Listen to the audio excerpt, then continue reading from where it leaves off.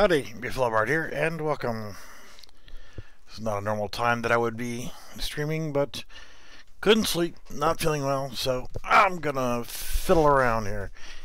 So, where we were in the basic training series, kind of wanted to expand on it a little bit. Got our NPC, we can shoot him, if however, he dead. A few seconds later, he despawns. But if we get close enough to him and in his visible range, he turns red. He's angry. He will chase us.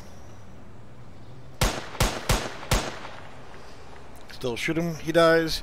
He doesn't do anything besides that. He doesn't attack yet.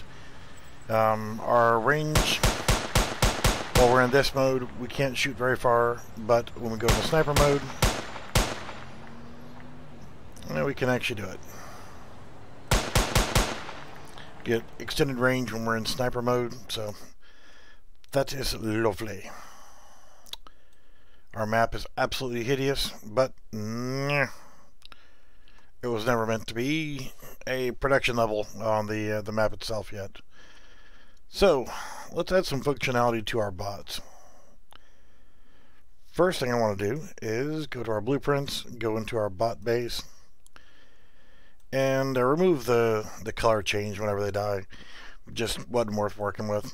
So if any damage, it's going to go ahead and do its usual thing here.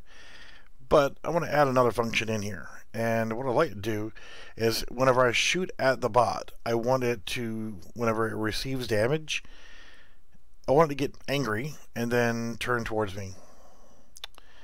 So we have the on-sea pawn, and it's going to go ahead and turn them to red. And if they lose us, they're going to turn back to white again. So kind of want to expand on that. They're going to automatically change colors when they see us, but we want to do something else here on the take damage, and we can probably branch off from here. Branch off from the branch. Makes sense, right? So what it's asking here is if our health is equal to 0 or less, and if so, then go ahead and do our death sequence. If not, we can actually run a custom event right here. So let's go ahead and create that custom event, and we'll call this injured. And what I want to do is I want the bot to actually face us whenever he or she, whatever, takes damage. So whenever they actually take damage, they'll actually turn towards us, and that's what we're going to have to do here. So as it stands now, whenever we shoot them, it's just whatever. They don't pay any attention to us. They just get shot. So I want them to turn around, face us, then they'll see us, and then they'll come after us. So let's add that functionality in here. We need to figure out a way to know who shot us. So even any damage was instigated by, well, we know it's us, and the actor object reference, we can actually go ahead and cast that too. Probably going to need that in there, so let's see if we can add that into our custom event. So let's try cast to our player, which is our player base.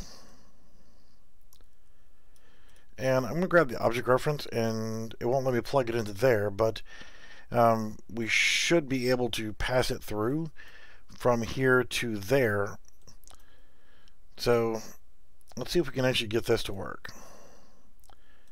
From here, we'll do injured. And we have a target reference, but that's only going to refer to self. So we're going to look for a way of actually getting this information here. We may actually have to skip doing the custom event for now so that we can actually do this. Damage causer actor reference. And let's see what we can do with that.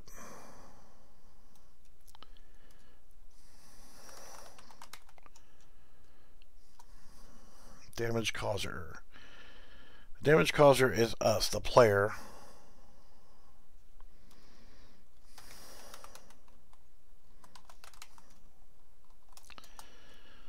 See if it'll pull to that. This is purely experimental off of running this. A lot of these things I actually just make up as I go along. And we will try to get that information from here. And let's see if it will work the way that I think it will. So let's get world location. And it'll just pull a reference to our mesh. And that's fine.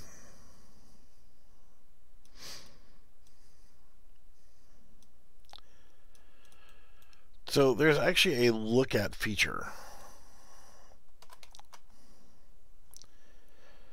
Find look at, you got look at function and find look at rotation. If we try looking at this one right here, it's going to look for a lot of information. And, you know, let's try the other one to show you what it looks like as well. Find look at rotation. And target would be us, the player. And now for the start, we need to actually get a reference to our mesh. So I'm going to pull in a mesh reference and get world location.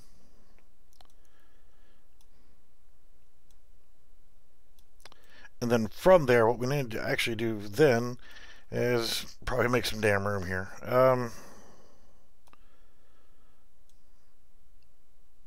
Let's do that. Just to have a wee bit of room to work with. Alright, so we're at this point where we've gotten the target, which is us, and we've gotten the bot itself, its location. And now, let's go ahead and tell it to do something here. And we need to set actor rotation to this new value. Target is self, and it should be fine, but it never hurts to go ahead and plug in a extra. So let's see if that quickly thrown together thing here actually works. So if we shoot at him, did not work. He did not turn to look at us.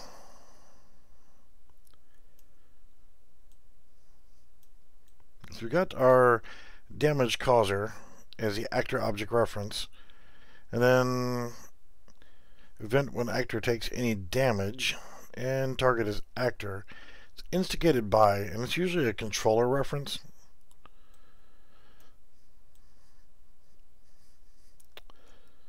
So let's actually try a couple different things. We want to get a reference to the actual world location of whoever is pulling the trigger.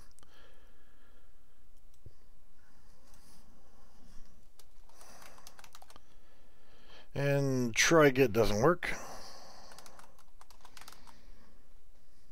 And player state's not going to work.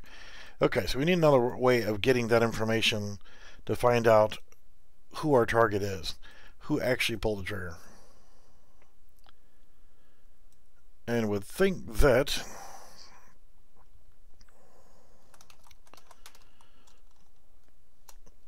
casting to the player would have been the actual correct one, because it's our player that's actually the one that's doing the damage.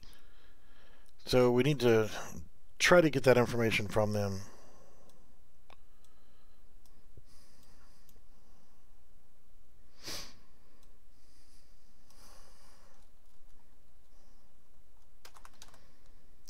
Get a mesh reference here, plug this back in. You see, we got from our on-sea pawn, that's one thing, because we have turned around and we have seen the pawn. This one right here, we just need to find the reference to actually pull that information in and throw it in there. I'll try a couple different things, see what I can come up with. We know that this is not going to work because it just doesn't sense it. And this is what should happen, is it should turn to us, and at that point do our damage. So let's try it the other way around here. We have the other look at function. So we have look at vector, we have use up vector, so if it's looking up and right or whatever. We're setting our transform at this point, and I don't really need a transform, I just need the rotation. So the other one does look like it's probably going to be the correct one. So look at rotation. This is good for setting up turrets as well. Oh, excuse me. And we know that we're getting our own mesh reference here for the start. So that is a given.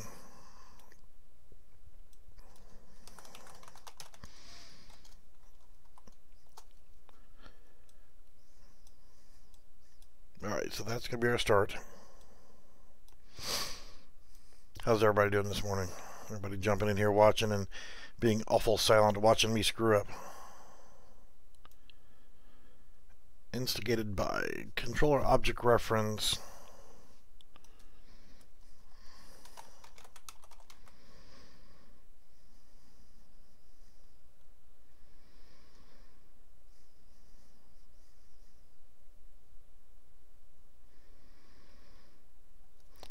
So we'll get actor location, but I'm sure this is not actually going to be what we need here. The instigated by is what we need to pull from the controller, because once we actually are doing this stuff, then we're needing to actually change our rotation. So we want to set actor rotation.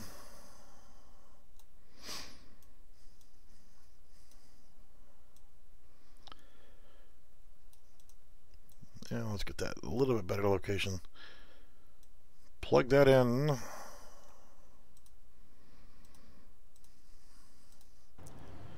want him to turn around. There we go. Quickly turned around and is now chasing us. So there was a message. Oh, lovely. So it did not like it for the additional shots there. Accessing none, trying to read property, and it was for the set actor rotation. So let's just go ahead and set a reference to self, just to be on the safe side. And then if we need to, we can run a do once on here, because he only needs to do it the one time and then reset after, you know, whatever. But let's try it and see if we can get rid of that bug.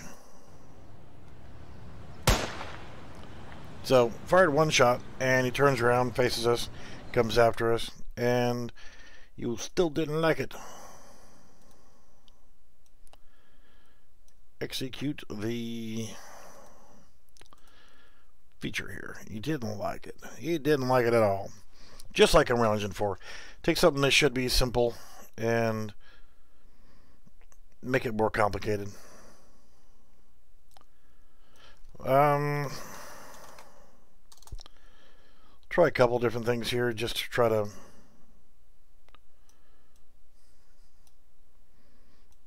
force things to be right.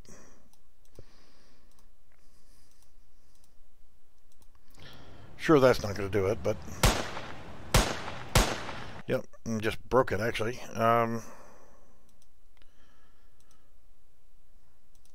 Yeah. So let's try that. And I know this isn't probably going to be the right thing here, because we just need to find out why it doesn't like what we're doing here, other than the fact that it's on Unreal Engine 4. See, every time I shoot him now, it shouldn't be affected anymore, but it still has a problem with my set actor rotation.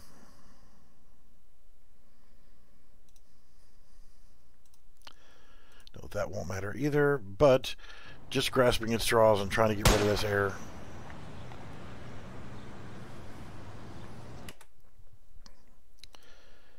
Why must you make something so simple so difficult, Unreal Engine 4? It's working. Why it's giving an error, I have no clue.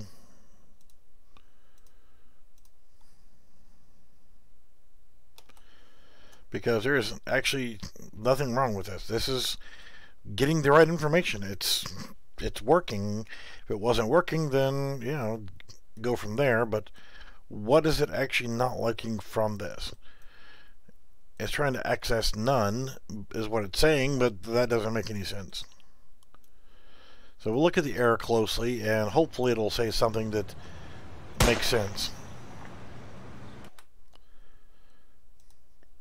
So, blueprint runtime error, access none, trying to read property, K2 node, event instigated by.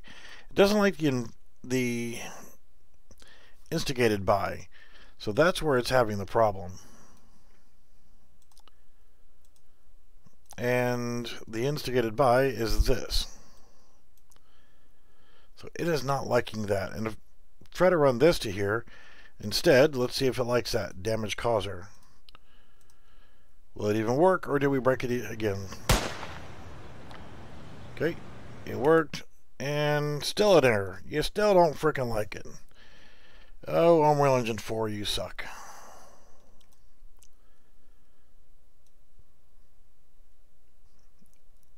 Event damage causer. Something as simple as just shooting somebody, they turn around, they face you. Yep.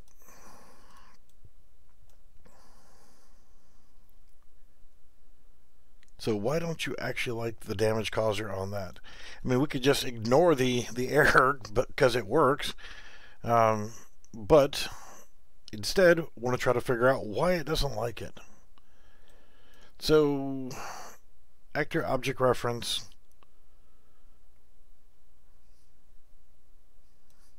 I mean, we've got the get actor location. If we just ignore the idea that it's broken, we shoot from this angle, he turns and looks, but he wasn't looking in exactly the right location.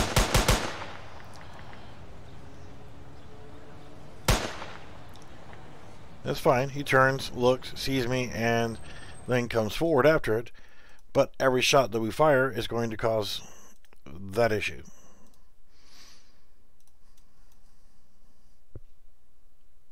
Alright, who's got a clue here?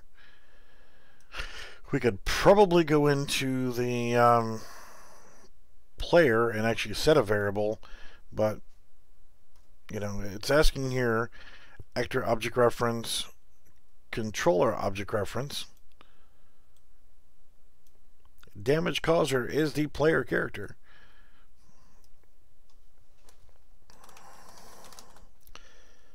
And it's not going to let me get the anything on there. So we can try get. This is going to refer to ourselves, because we've already gotten our actor location, and it works. It looks directly at us, but why the hell won't it actually do anything else?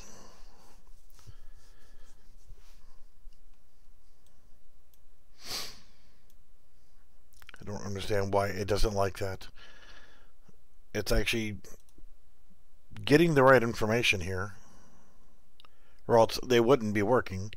I mean, that's obvious, because I mean, if it wasn't working, it wasn't getting the right information. If I stand over here and shoot, he definitely turns and now sees me and comes after me.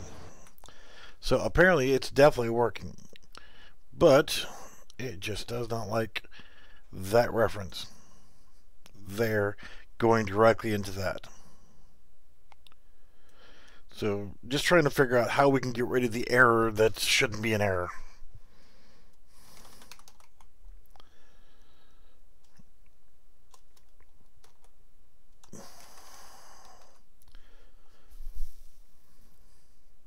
Perception. Okay, report as the instigator's location at the moment of the event happening. Alrighty then. Let's drag this stuff out of here then, because that apparently looks official and stuff.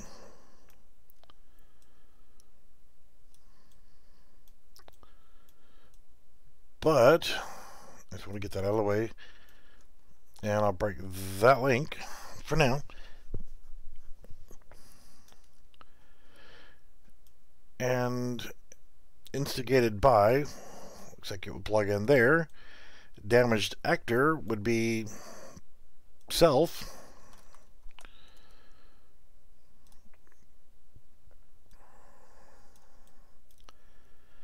Damage amount, well, that would be the damage done. Event location, well, that's still not going to help us out any, because, you know, if we get the actor location, we're still having to drag information from that. So I don't think that's going to do what we need. So actor object reference, and if we look here again, damage.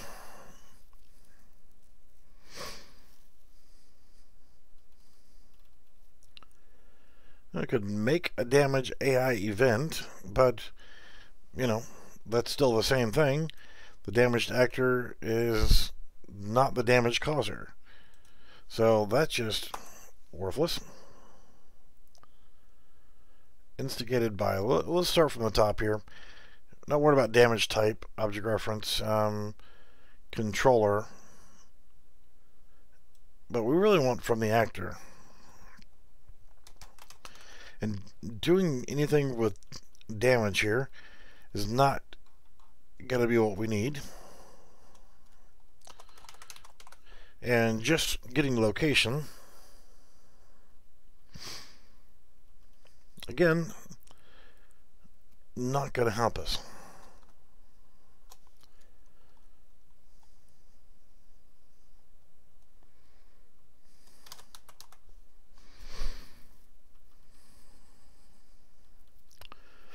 Destroy actor, that's what I'm getting ready to do here. Damage causer. But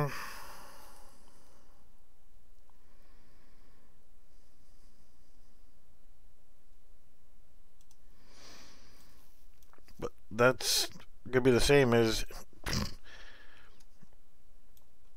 the other one. If I plug that into there, will you like it that way?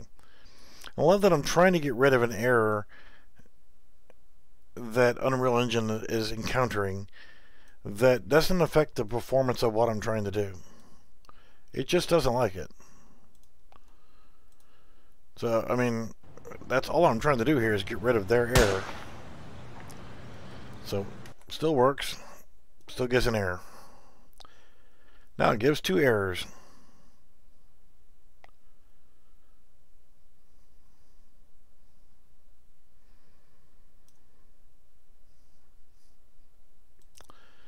And it's all going back to set actor rotation.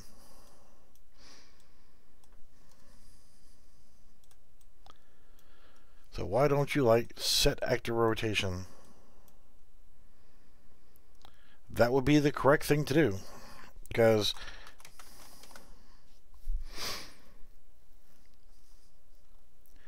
you know, if we try doing set relative rotation, then maybe, but I've only ever used set actor rotation.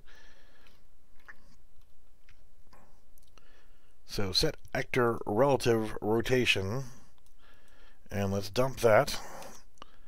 Run that into here and that into there. And why is this any different than what I was already using?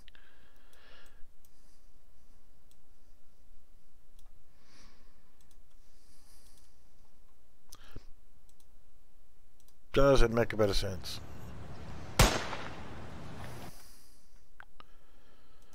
So you don't like that one either, huh?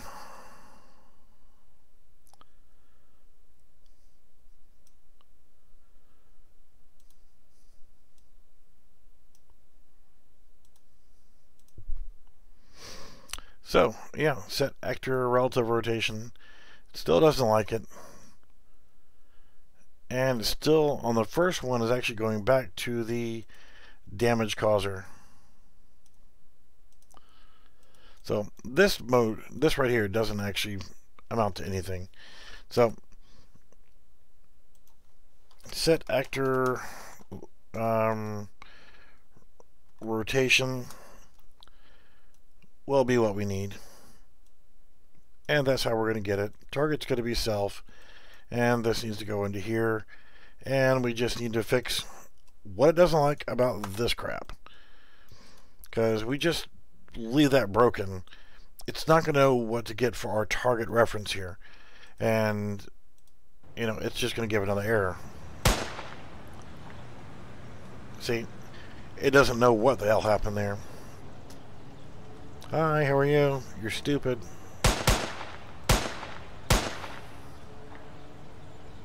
So, yeah. But it didn't give an error. But it doesn't know where to get this location from. So, without getting that information, there's no target there. So, it needs to get a reference to that. And it's just being absolutely retarded. So, we need some way of getting that information. Anybody got a clue?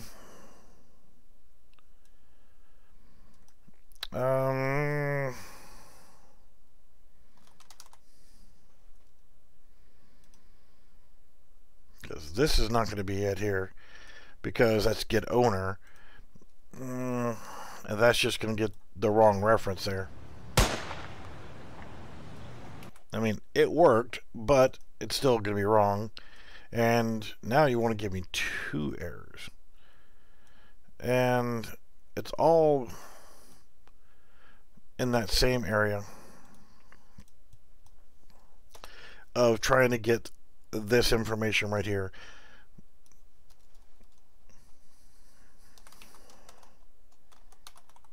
Yeah, well, let me get all actors from class. And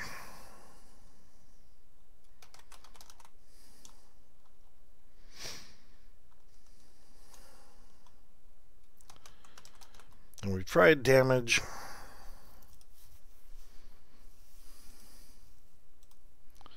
So let's actually look at our player character, our player base. When we're actually doing all of our shooting here, going all the way through all of this stuff here, and we've got applied damage, and event instigator, we have nothing listed there, or damage causer. So that may be the issue.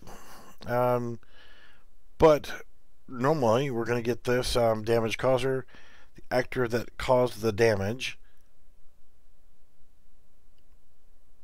And that's usually like referring to like the grenade that exploded or whatever else. Player who shot. So event instigator controller. So why not? Let's go ahead and get player controller. And okay.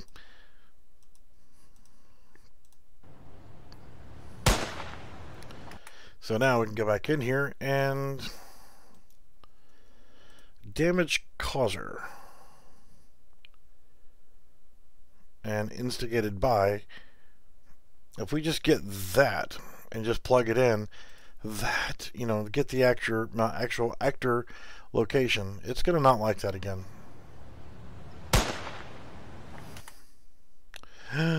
No errors. How about that? Just by changing that one little thing, it fixed it. So that was a waste of frickin' 20 minutes.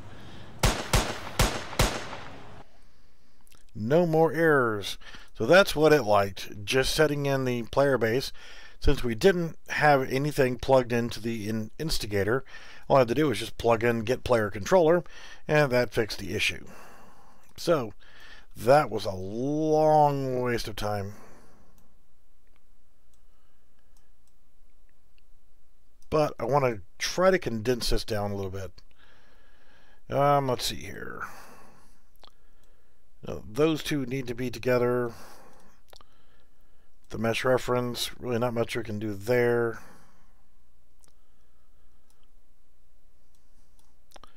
Alright, self-reference.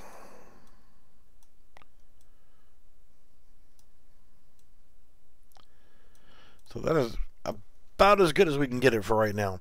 So at least we know that it's actually working. So we can go in here and shoot our bad guy. He's like, hey, you son of a bitch, you shot me. At some point we need to actually give this bastard damage. Why he's falling to the ground now, I don't know.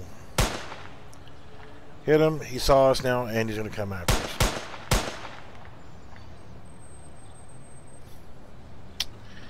Not sure why he's falling to the ground now.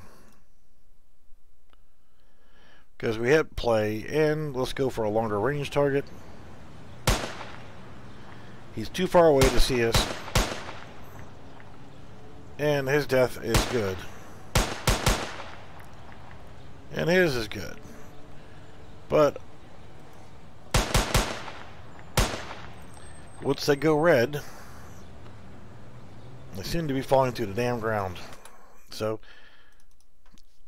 troubleshooting we shall go, but I'm not going to spend a lot of time on this one because it works. Alright, so it is dead to true. It disables movement and it destroys it. There's nothing in there that should be causing that to actually do anything. Not a thing. So on C pawn is where they're actually having a problem, and move to the location or actor. It's using the AI controller here, and that's fine. I've got an acceptable radius of 100. That way he's not running directly into me and trying to climb inside of me. And there's that. So there's no reason in here. There's nothing that says, hey, change your position to something totally different. The trouble is, and I don't know why it doesn't actually pull from the root when it gets a location, but what actually is happening is when you look at a player or a bot or whatever else, you look where their pivot point is, it's right there in the midsection. So that's why death animations will sometimes be funny.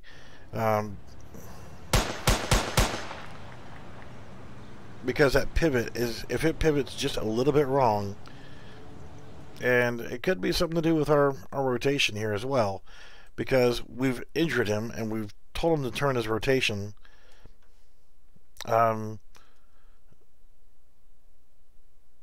Just for giggles, try checking that, see if that does anything.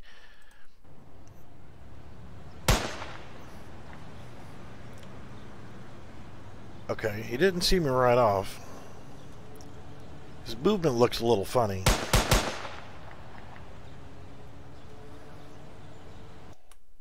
Yeah, I don't like that. That kind of screwed with his physics a little bit. Set actor rotation. You know, if I took that one out and put in the... Oh, shit, I cannot spell. Rotation, and set relative rotation, it may just change the mesh and not the entire character. So that's why I like using set actor rotation, because it should move the entire thing. Capsule component, physics, everything should be moving correctly. So if I set actor relative rotation, and I'm not going to delete the other one, I'm just going to grab this one and link it to here. Link that to there, and that to there. So that's the only real change. Doesn't matter that these are connected to here. It only matters what's actually plugged into the executable. So if I set the actor relative rotation versus just setting the actor rotation,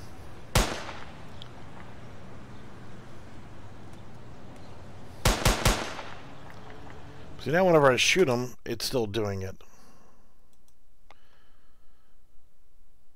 So that one actually works too. So I'll leave that one in for now, but I'm thinking we still need to do that do once, because we don't want it to continue to turn in faces every time we shoot it. And I think that's part of what's going on there, is it just doesn't like that. So pop that do once in there, and now only the first time that we shoot him is he going to turn and look at us and then come after us. If I shoot him again, it's not going to mess with his transform. So it's not going to keep trying to snap it forward. So we'll leave that in there. That was a little bit better. And what I didn't pay attention to was whether or not it was affecting his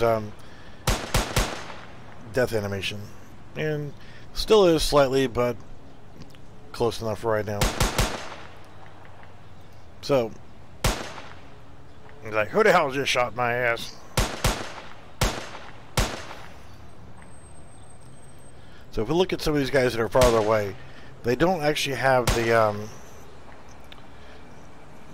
range. I've got their pawn sensing a lot shorter, so they don't know who actually shot at them. So let's change our location. He knows. Yeah, should have stayed your ass outside. Don't like that nature of the city sound that I'm using. I have to change that. So shoot him now. He's not going to turn anymore. So that's, you know, he turned because I haven't shot him before. He turned again. I've already shot him once. He turned. They'll all turn whenever I shoot him that first time. But they don't know where the hell the shots are coming from because they're not in range. So now he's in range. So what are you doing, Chico? He just stopped.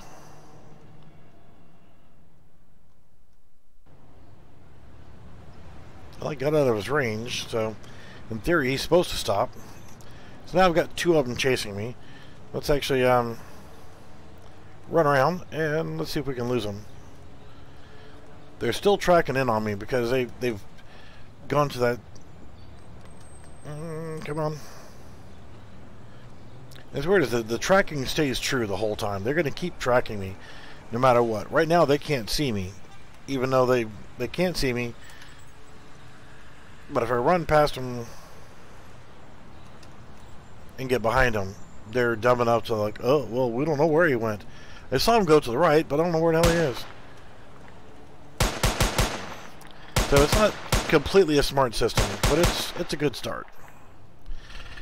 When you're not actually building an AI controller, you got to kind of deal with what you got to work with. So flashlight, I might tweak the flashlight a little bit. And this is all stuff that was done on video with the basic training series, except for what's been done in this video right here. The flashlight, the setting up the character, setting up everything else was in the basic training series. And I will go back to the basic training stuff, but just kind of wanted to branch out from that project and start doing some other stuff with it. Kind of having some fun, doing things like the turning. I'll probably set up a grenade system, set up a few other things. You know, the setting up the sniper scope system was good.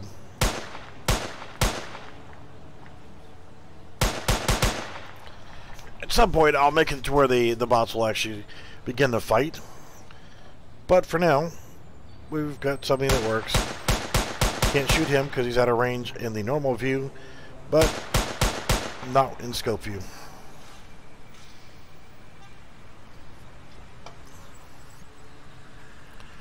Alright, well, this is at least something. We don't have a sprint feature, so we can't sprint enough to get across there. So that's actually something relatively quick. If we just come in here and right click and left shift, when we press the left shift button, we want to on press sprint. When we let go, stop sprinting. So we'll do a press and release on this. We'll grab a reference to our character movement. And we will set max walk speed. And we'll connect that to here and copy it. Control C, Control V. This is just super simple stuff here. Our normal character movement walk speed. Max walk speed 600. So I'm going to put that back in here as 600. So when we let go, then we're going to go back to that. And let's go with, screw it, 1,000. Howdy, howdy. How have you been? Oh, sorry. I didn't plug you in there. Yeah, not my usual time for being up here. So, normal and sprint. Normal, sprint. Oh shit, that guy. I've never really messed a whole lot with first person stuff, so I really want to get in here and start screwing around with this. At some point, we'll start doing some... Ew. What happened to your computer? I know my little buddy, my little Algerian buddy, his laptop kicked out on him, and he's very rarely able to get back online because he has to go to other people's computers and stuff. But yeah, I've got a spare machine sitting here on the floor that's absolutely lackluster. I used it for quite a while, and it worked. Yay, now I can run, sprint, and jump from there. So I've got that, oh god, it's an absolute, you would think it would be a potato if I give you the stats on it. And the video cards, NVIDIA GT630. Not as bad as you would think. The CPU dual core processor, and it runs at a blazing hot 2.0 gigahertz. This CPU is twice as fast. I'm running 4 gigahertz right now on my speed.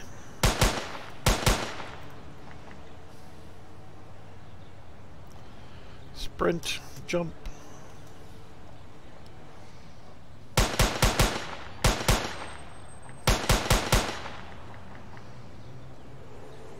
So yeah, I never did, mine did not die when I stopped using it, but you're talking about 4 gigs of RAM with a 2 gigahertz processor and a GT630 video card. It really wasn't setting any speed records, and yeah, it was just not great. I mean, it was a decent. I could play GTA 5. You know, just like I tell people whenever they're building like an AR-15 rifle, nowhere to spend your, or any rifle actually, nowhere to spend your money to get the most bang for your buck. And whenever I designed the layout for this PC that I'm using right now, I know that at some point I wanted to run multi-monitors, 3, maybe 4, and my 4th monitor is dead right now, so I'm suffering with 3 monitors. 3 32-inch panels. Ugh, it's terrible. Yeah, first world problems, right? But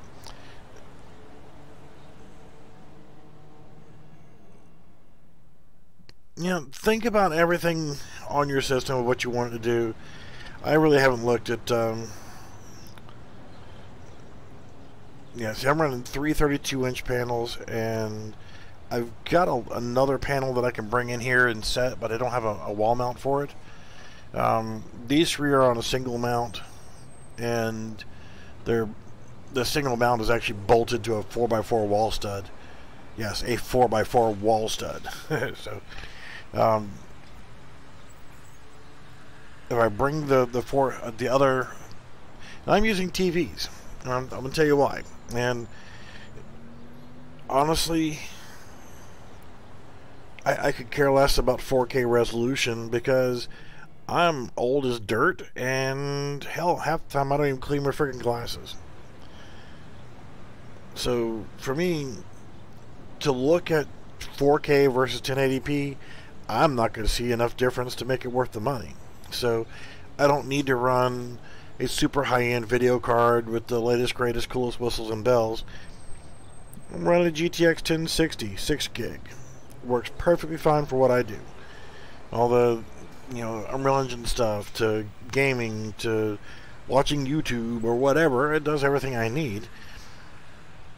So to keep the panels in a sensible fashion, I knew that if I tried to run 3 30-plus inch monitors that are running at 120 hertz, I'm not going to be able to run everything maxed out resolution wise and really push the limits of it. So I looked at price versus performance, and what I chose was 3 32-inch Samsung TVs that were dumb TVs.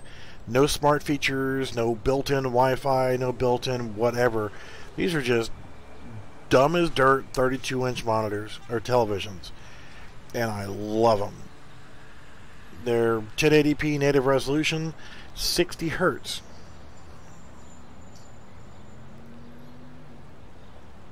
Yeah, I mean, you're not going to be, unless you're doing some really big AAA title stuff.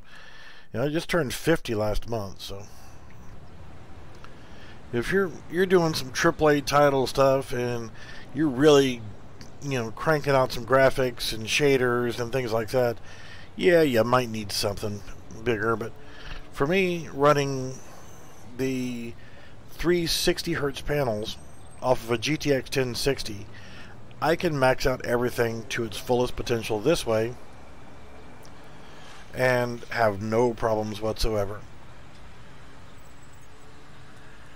because I know that I'm running at 60 hertz on my refresh rate instead of 120 hertz or whatever, because I don't care about the extra.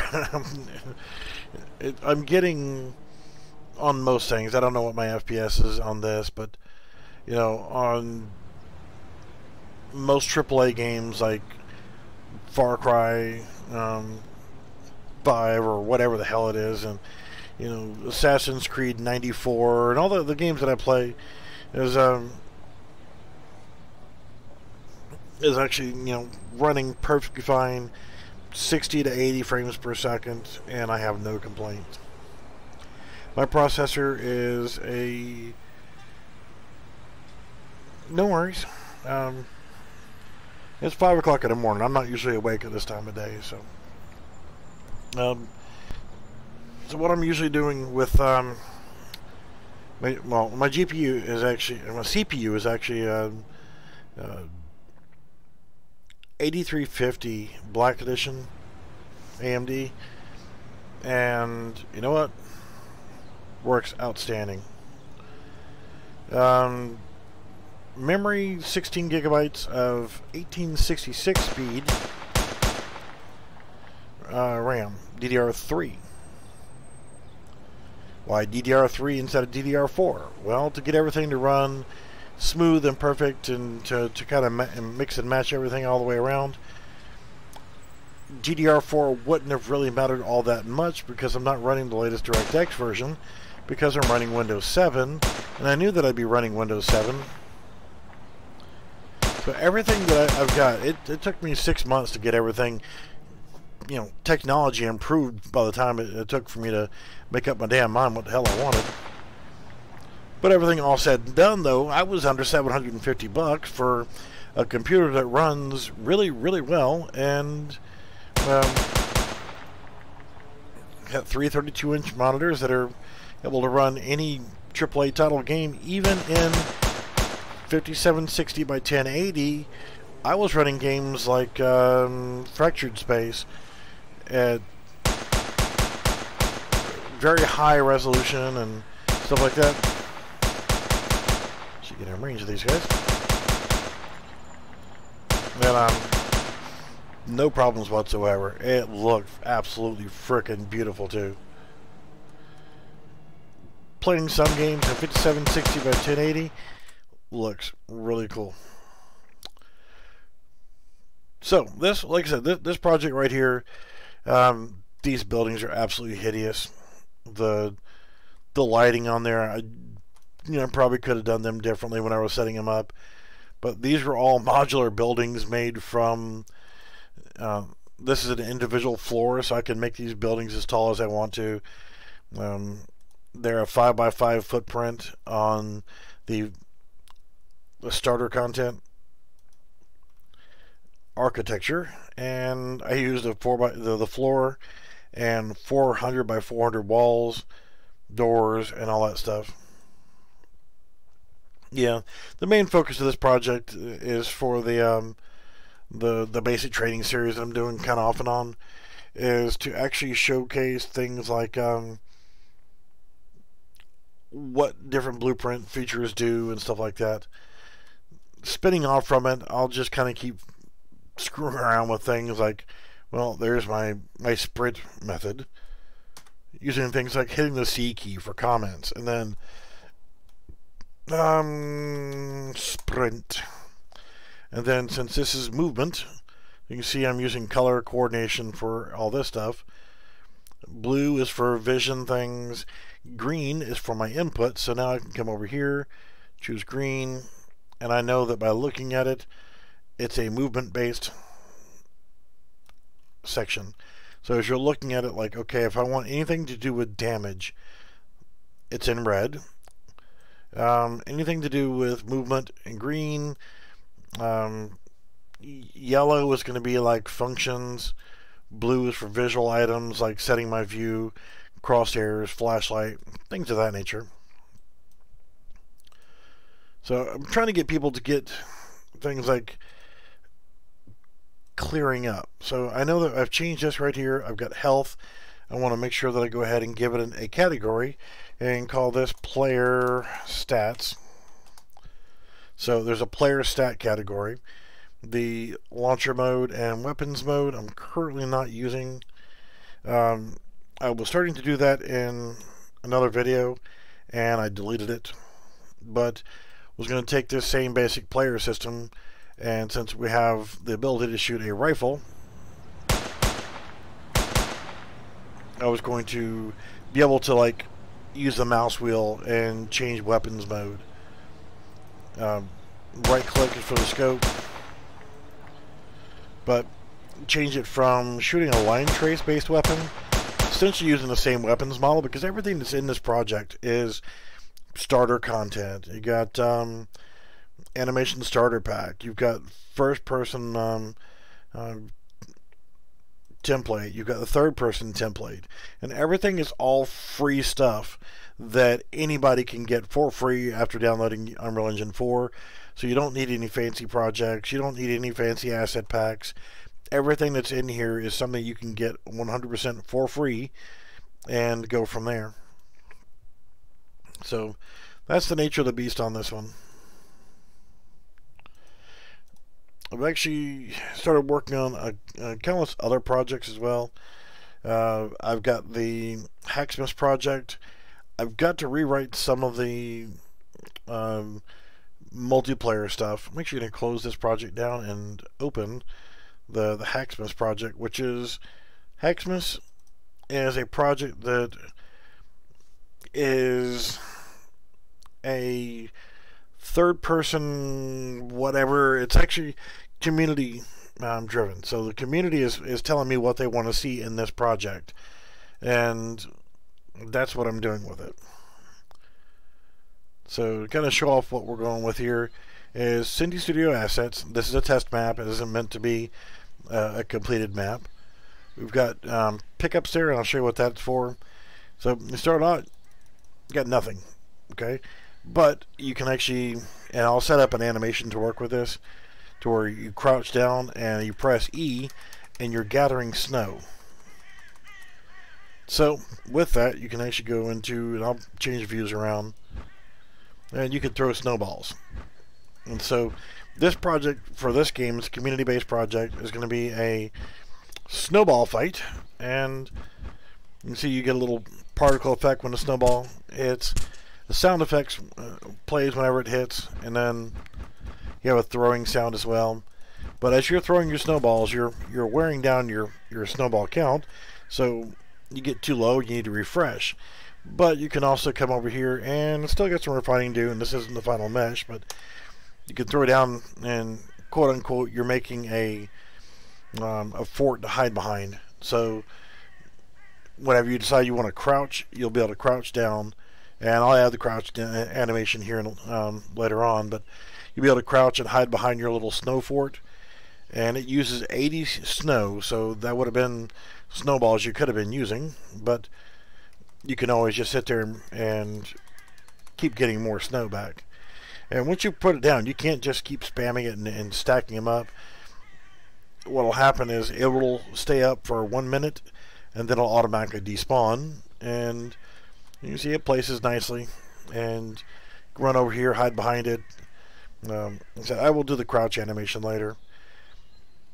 And here's the thing is we've got the regular snowballs. It's nice, but you see the blue bar is actually for your snowballs, your snow count. Red will be your health, so when you're getting hit by other snowballs, you actually have a death animation that works, and is replicated as well. But you have a yellow bar down there. What the hell is that yellow bar for? It's for throwing yellow snowballs. And when you run out, you can no longer, of course, so you can come over here and there are drinks. You can pick up drinks to quote unquote refill that meter, so that that yellow bar is your Wizzo meter. And if you're throwing them and you're out here, I got a respawn set pretty quick. You're running around and you see these bottles, there's liquor bottles. Run over to alcohol and it's like, holy shit. Your view gets blurry and you're like, okay, I can't see. I might do a drunk effect on walking, like reverse it. If you try to go forward, you go right. If you try to go right, you go backwards. You just kind of, screw with the character a little bit. So you're mixed up whenever you drink the alcohol. You don't know what's going on. You can't control your character, but you've refilled your meter, so you're full on P again. So you can actually start throwing more yellow snowballs. You can see our fort disappeared, so I can go over here now and yeah, I got to work on a few more things on that one, on the character, because things that I had working just fine are no longer working. So, and something as simple as deploying the fort, and to have it fully replicated and everything else. Your snow collected is replicated, fort spawn area. So that should be replicated and I had that replicated, and it just keeps unchecking itself. And see, when you're deploying the fort, I don't know why I have, oh yeah, got that one after this one saying that it's no longer deployed. And what you're trying to do is find out here if the fort is deployed. I got to redo these variable system in here. So it's setting here, it's checking to see if fort is already deployed. If it is not, and that should be working correctly. If it's not, then you can deploy another one. But then here, for right now, I'm going to break that at reference, just because it's not working correctly for some reason. I don't know if I just need to put it in a different location. Probably need to put it right there. But it was working just fine. And I'll have to come back in here and fix it again. So you can't sit there and just... And it's not working. Okay, because I've got this plugged in there. And yeah, so that's what it was. Is it's contradicting itself. So set fort deployed. as true. And I need to go back into the fort blueprint and put its lifespan in there because I'm being stupid. Alright, so there it's there, but I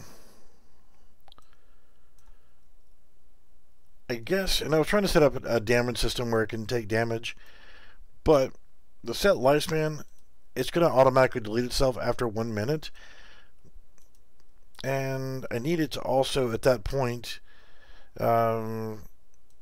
cast to, and let's make sure that we're getting it right. Let's actually do a sequence node here. And try to run it that way. Run a delay of 60 seconds here. You know what? Screw that. Let's just delay on begin play. And let's put that at 60 seconds.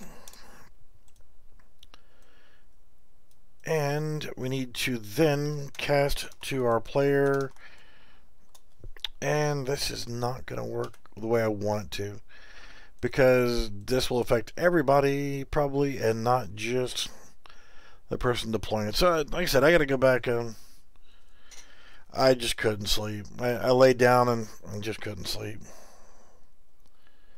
I've been having some respiratory issues lately, and it's screwing with my sleep apnea, and I'm lucky to get 3 hours of sleep now. I don't know if it's just because I've had a cold.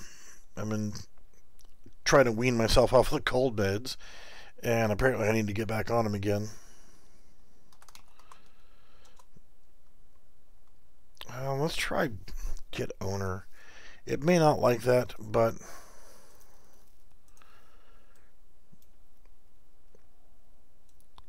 what I want to do is set fort deployed as false, and from there I want to destroy actor.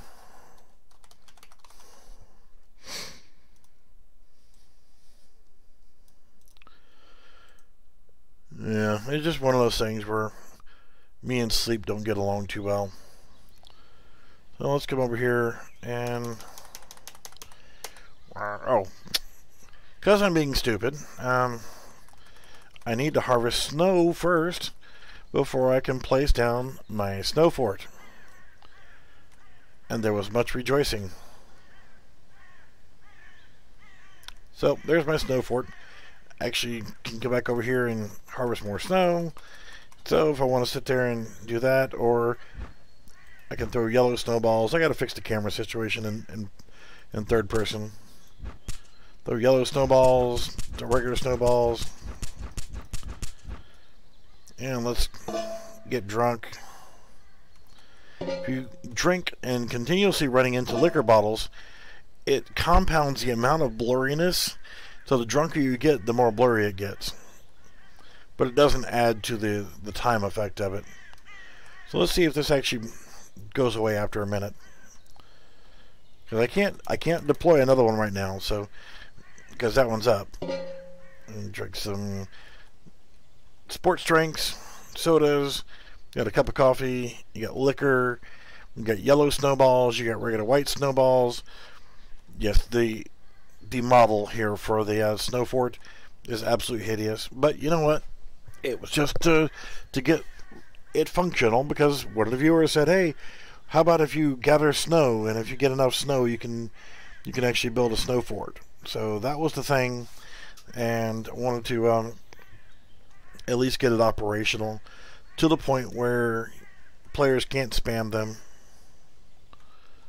So you can't just sit there and keep hitting a key and spawning them everywhere, or spawning 30 or 40 of them.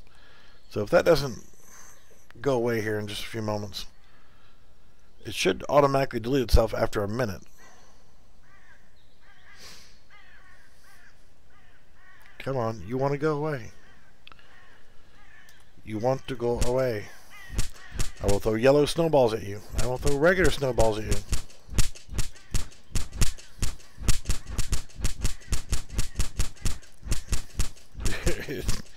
The health system for it is just not working.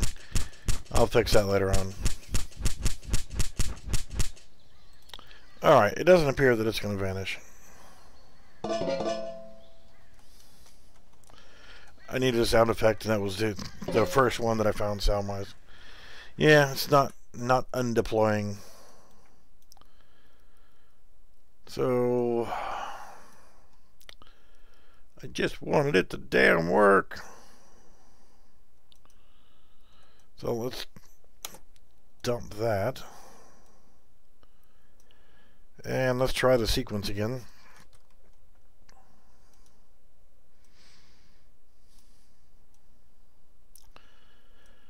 This stuff can run off of either branch, it doesn't matter. But I want to go ahead and set lifespan. I know that works. I just want to not have a damn snow fort last forever. Snow collected, fort. Okay. Fort deployed is true on this custom event. That's the server. That's the multicast. That's server. So let's gather some snow. That should be enough. I can deploy it.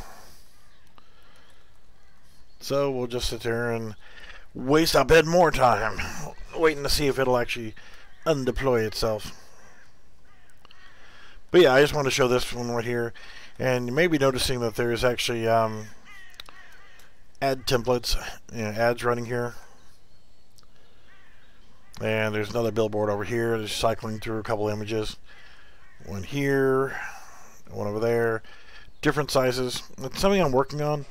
I get a lot of people who want me to spend hours and hours and hours of time actually assisting them and helping them with their projects and walking them through issues and so forth, but they're not able to pay for assistance. So what I'm trying to do with that is I'm trying to get my damn retirement plan together. You're not deleting. Why are you not deleting? You should be deleting. Let's go back into our fort here and delete all this shitola, because this was working. And the only reason why I want to put the rest of the stuff in there was so that I could spawn another one. So let's grab our shitola, spawn one, and it should go away now. So yeah, like I was saying on these is if you watch, it's actually cycling through advertisements. These are just templates. This was a test platform. See, it's just sample photo images. Then it goes into some other, like Black Rifle Coffee Company, Cindy Studios, Castle Crypto.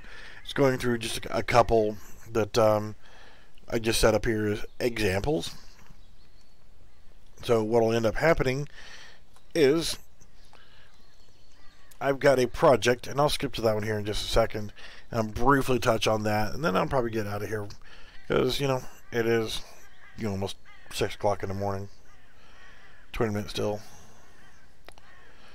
But essentially what will happen is, for people who can't afford to pay me to spend 3, 4, 5, 6 hours, holy hell, I didn't set a lifespan, stupid ass. So they're waiting for something to disappear that has no lifespan time put in it.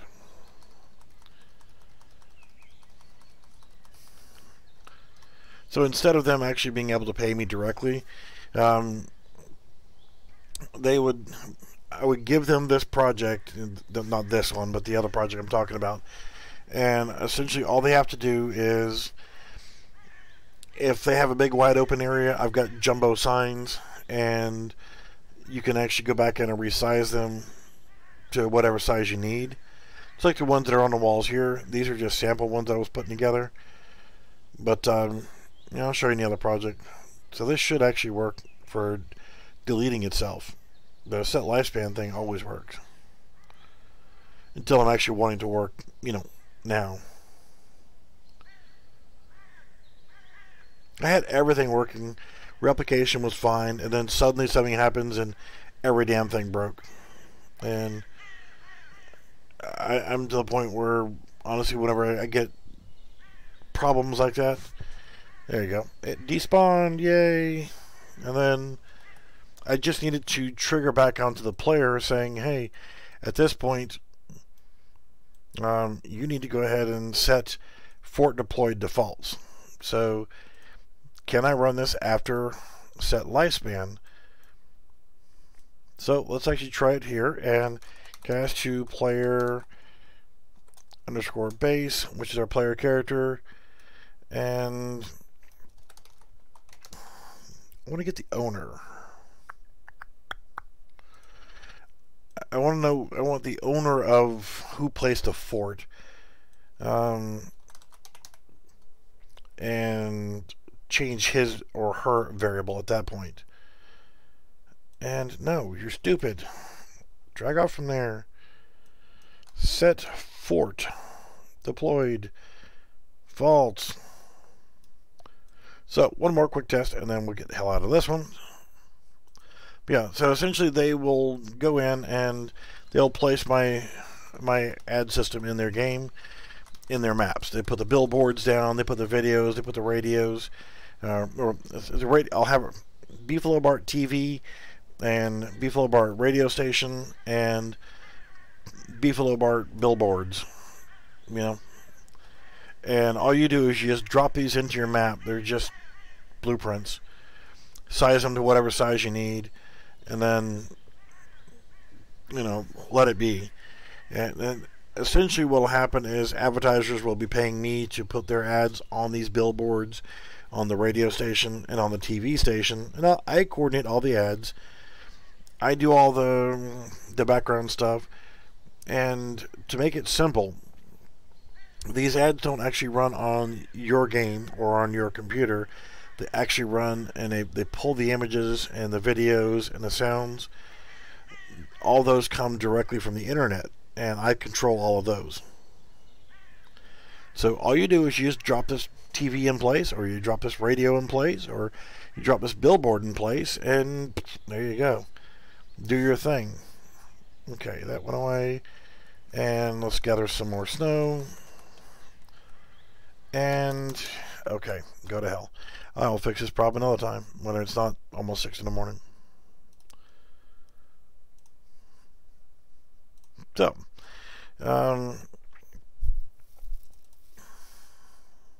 yeah, that's as simple as that. They just drop the stuff in there, size it whatever size they need to fit their map correctly.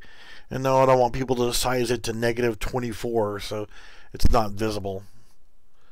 But essentially like this. These are a vertical sign and a horizontal sign. So when you hit play, there is no player character. It doesn't interfere with anything else.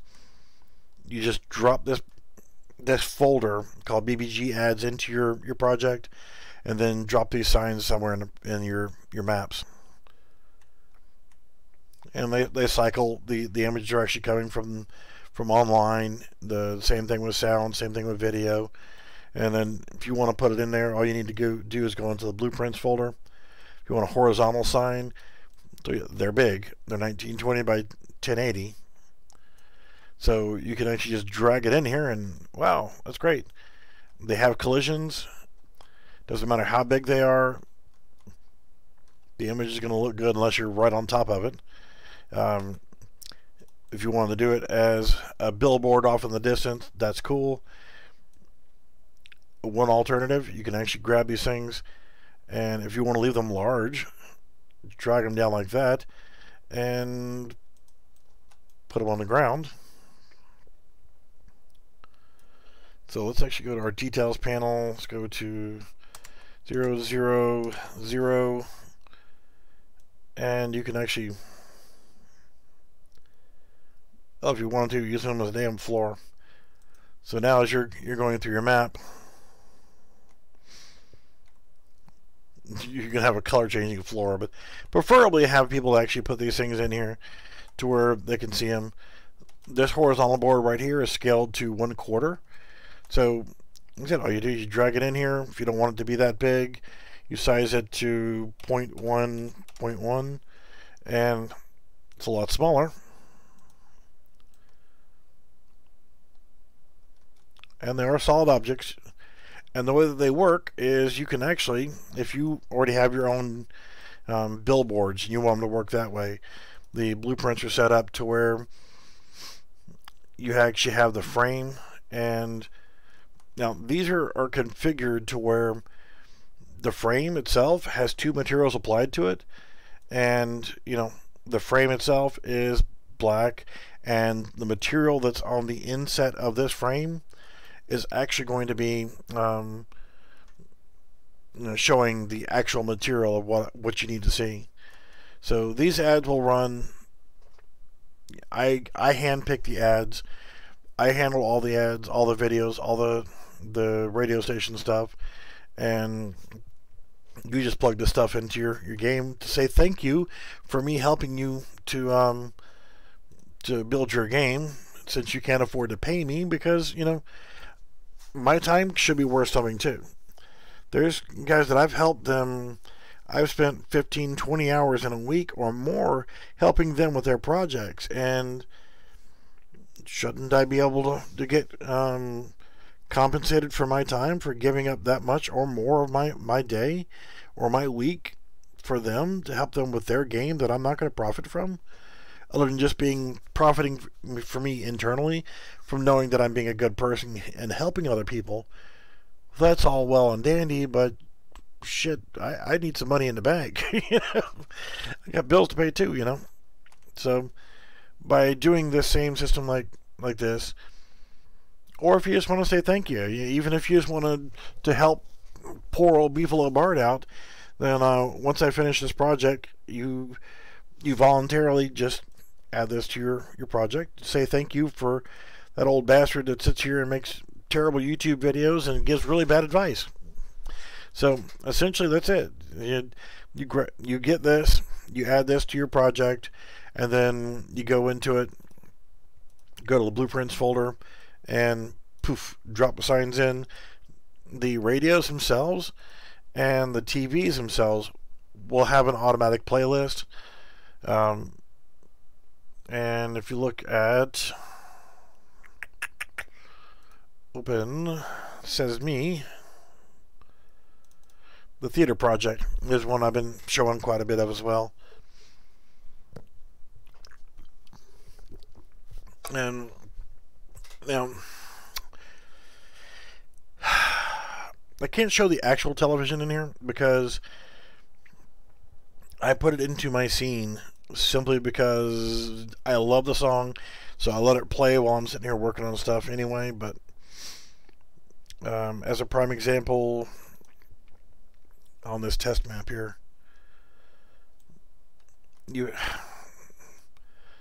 why the hell is my camera set on fucking 7?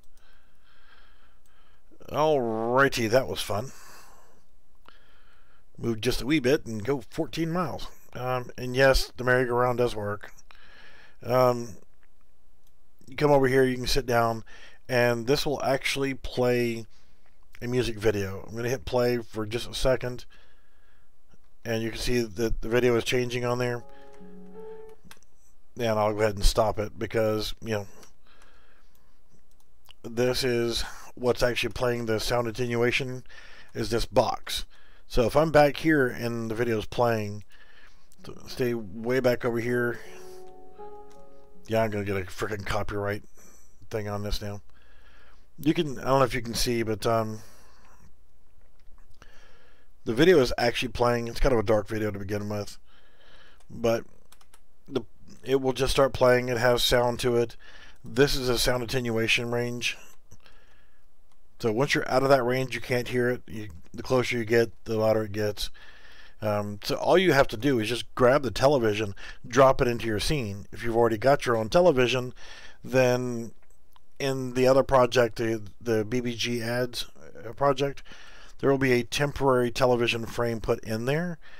But like, this is a Cindy Studios television, and all I got to do is just drag it into the scene, and it works. Same thing with the radio. Now the radios that I've got set up, gotta get rid of that TV. When I come into the map, I just put a radio in there, but I can actually hit and open up a remote, hit play music, and then exit the menu. It actually will play from a playlist of music, and I'll be able to house that playlist online. And I'll try to come up with some that are just commercials only, or some that's actually different styles of music, but it has to be, you know, copyright free and that kind of crap for now. So you can actually skip songs. You can pause, play, that kind of stuff. So I can just pause it, and then if I want to, I can come back to it later. But all you have to do is, to get it to work, is not put a radio or speakers or anything else. It's that. It is this little sound object. That blueprint, you just drop it into your frickin' map and you're done. So unless you manually turn it on, you can set it to begin play and start playing. Mine's set up on the menu, but you can set it to play on begin play, and yes, by automatic medic. So you can actually set it to begin play, and it just starts playing music whenever you first go into it. Come over here and have a seat, and yes, all this multiplayer replicates, except for the medic bot. I haven't finished that yet. It's kind of boring with no music on there, but she'll randomly just start throwing dollar bills in the air. And the sit down, just like that, also is also a random blueprint. You can see that it can't just interact anywhere, but about damn time you show up. Ain't seen your ass in a week. You missed all the other cool stuff. And I'm going to do this just for Skippy's sake here. Hey, Skippy.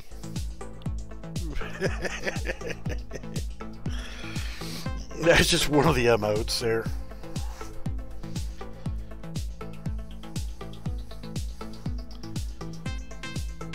It runs for 24 seconds. You can't stop it. You can't move. Once you do it, you have to be committed to it.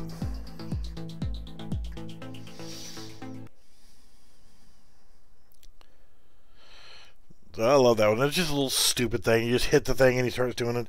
But if there's music playing, you can just go ahead and just dance. And you can stop dancing whenever you want to with that one. 4, yeah, you can fly around. That it was just something that I was being stupid.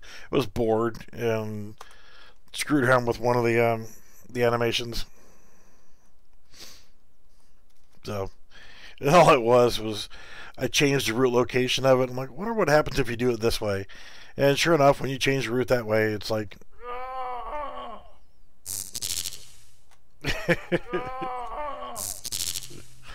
so it looks like he's flying, and you can turn that on and off whenever you want to.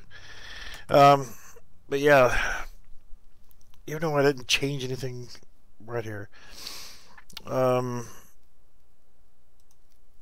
more project here, which was the other one I was doing as part of the other series is what the hell was it? We got Hacksmith going on, got the ad going on, got the theater project going on, the training project going on. So many freaking projects going on at one time here. Another FPS project that I was kind of toying around with, and I'll show this one is totally nowhere even close to being done yet. But Skippy, this is for you. Not for you. I'm saying just to like slap you in the face is something you were asking about. This is a first person. Look at the finger. Look at the finger that's holding the weapon. Look at the hand that's holding the weapon. This is a first person template.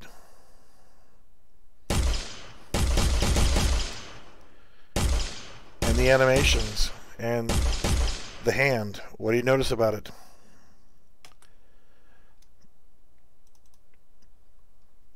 Let's open the player. Uh-oh. Those are not UE4 mannequin arms. Huh. How about that? That's kind of weird. Those kind of look like Cinti Studios arms. And a first person. And it's just a set of arms. There's no other body. It's just a set of arms. See there? They're capped off even. Yeah. So this project, I was kind of screwing around with that, playing around with the arms for the Cinti Studios character, and was kind of messing around with that. So yes, it is possible to do it. That set of arms is actually for the sci-fi pack. So, and it was like a limited release on that. Not everybody saw it and was able to grab it and get it before it went away. Except me. Because naturally, you know, I had to.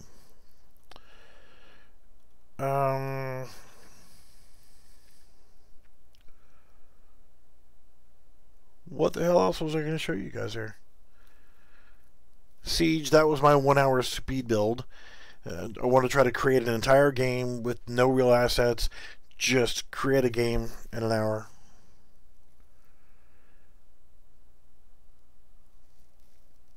Yeah, if you're doing single player changing levels, that's no problem.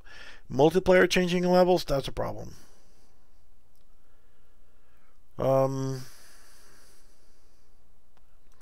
Let's go back to this one for right now.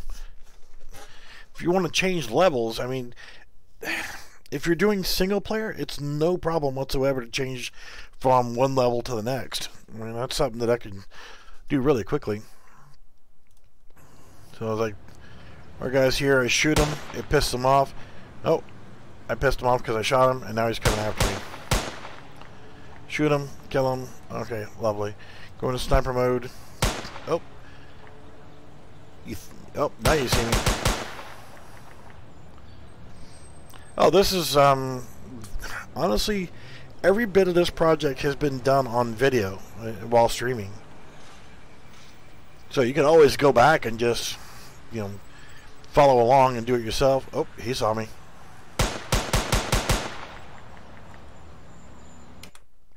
Yeah, multiplayer changing maps. So like this is this map right here. Okay, this is my level 1. Okay. Also got a test map, nothing on it. So we'll use this as an example. I come in here and play. Okay, nothing here. Add the particle effect, whatever you hit. You're gonna play with yourself. What? So let's actually grab this. Let's Control C, Control V, and a little platform right here. So we did teleporters in another video, and that's one way of doing things. Is when you set up, there's world composition versus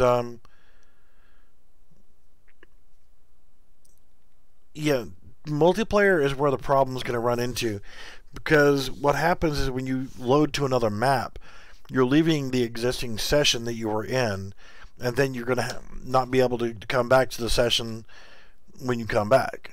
So leaving a map, when you low level, that low level functionality, which is what I'm getting ready to show here, I'm going to save this, double my little walking area. I'm going to go ahead and create a temporary asset, and I think I've got a temporary folder. Assets. Nope. I'll go ahead and make one. Temp. And I'm going to make a temporary asset here, and it's going to be a blueprint, actor, and world. port.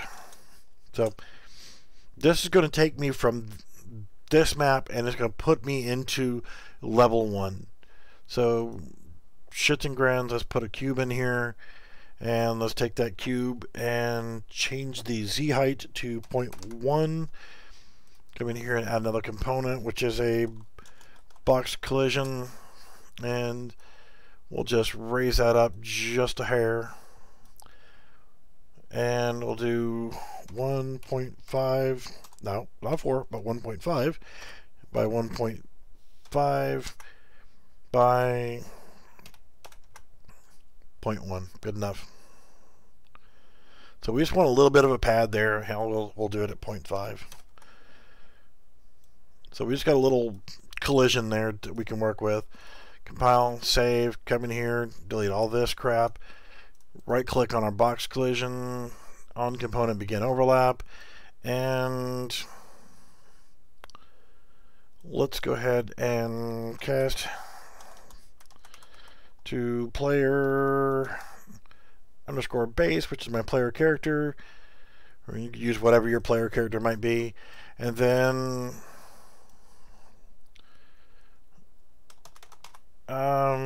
open the level,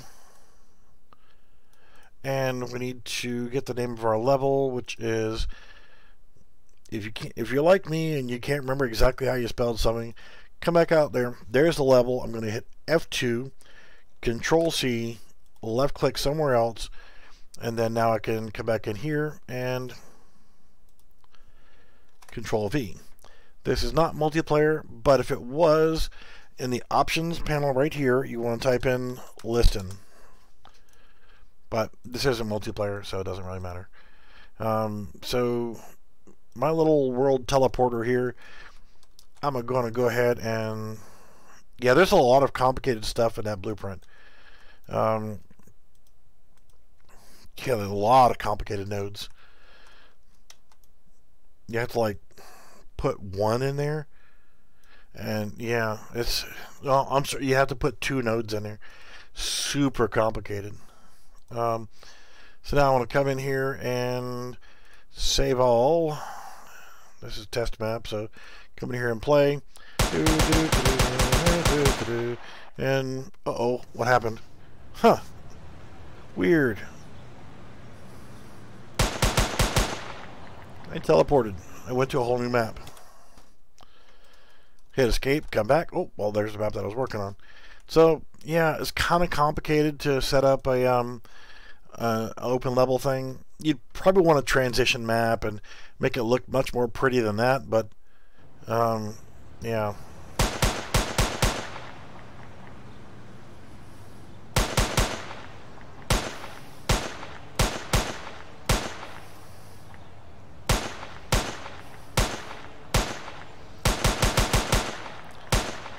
Yeah, I like to look at things. I like the fact that they change colors whenever they see you. But yeah, that's, you know, that's it for an open level. You know, teleporters are super simple, but pretty much the same thing. Multiplayer, and that's the problem with multiplayer and loading levels, why you can't do it, is because for some unknown reason, the powers that be says that open level must have this extra crap in here, and it will actually leave your session. It will destroy your session. So if you and I are on the same map and you teleport to a different map, you leave the same session that we were in before. I'm still on that same session, but when you take a teleporter to come back to this level, you're not going to see me because you've left my session. And now you're kind of screwed, because now when you get to that new map, you pretty much, if you don't have a preemptive on the begin play of the map saying console command is really not going to work, because what has to happen when you're in a multiplayer environment is, and this is not a multiplayer project, so let me actually open one that is. Let's say oh, what's a good one that I don't mind screwing up a little bit?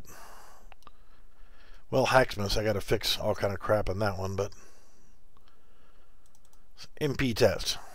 Seems logical. Not one that I plan on keeping anyway.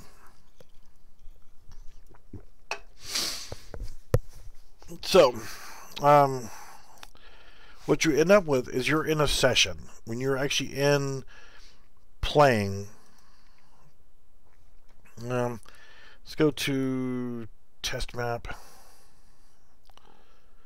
Alright, here's the test map. Just happen to have Cinti characters. Don't ask me what I was doing in here. I have no clue.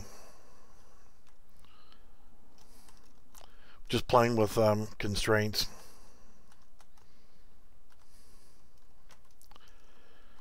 And yes, this is using 4. You can actually get on and make it into a tilting platform. And yes, you can interact with really big balls. If you like playing with balls, then you can play with your balls here.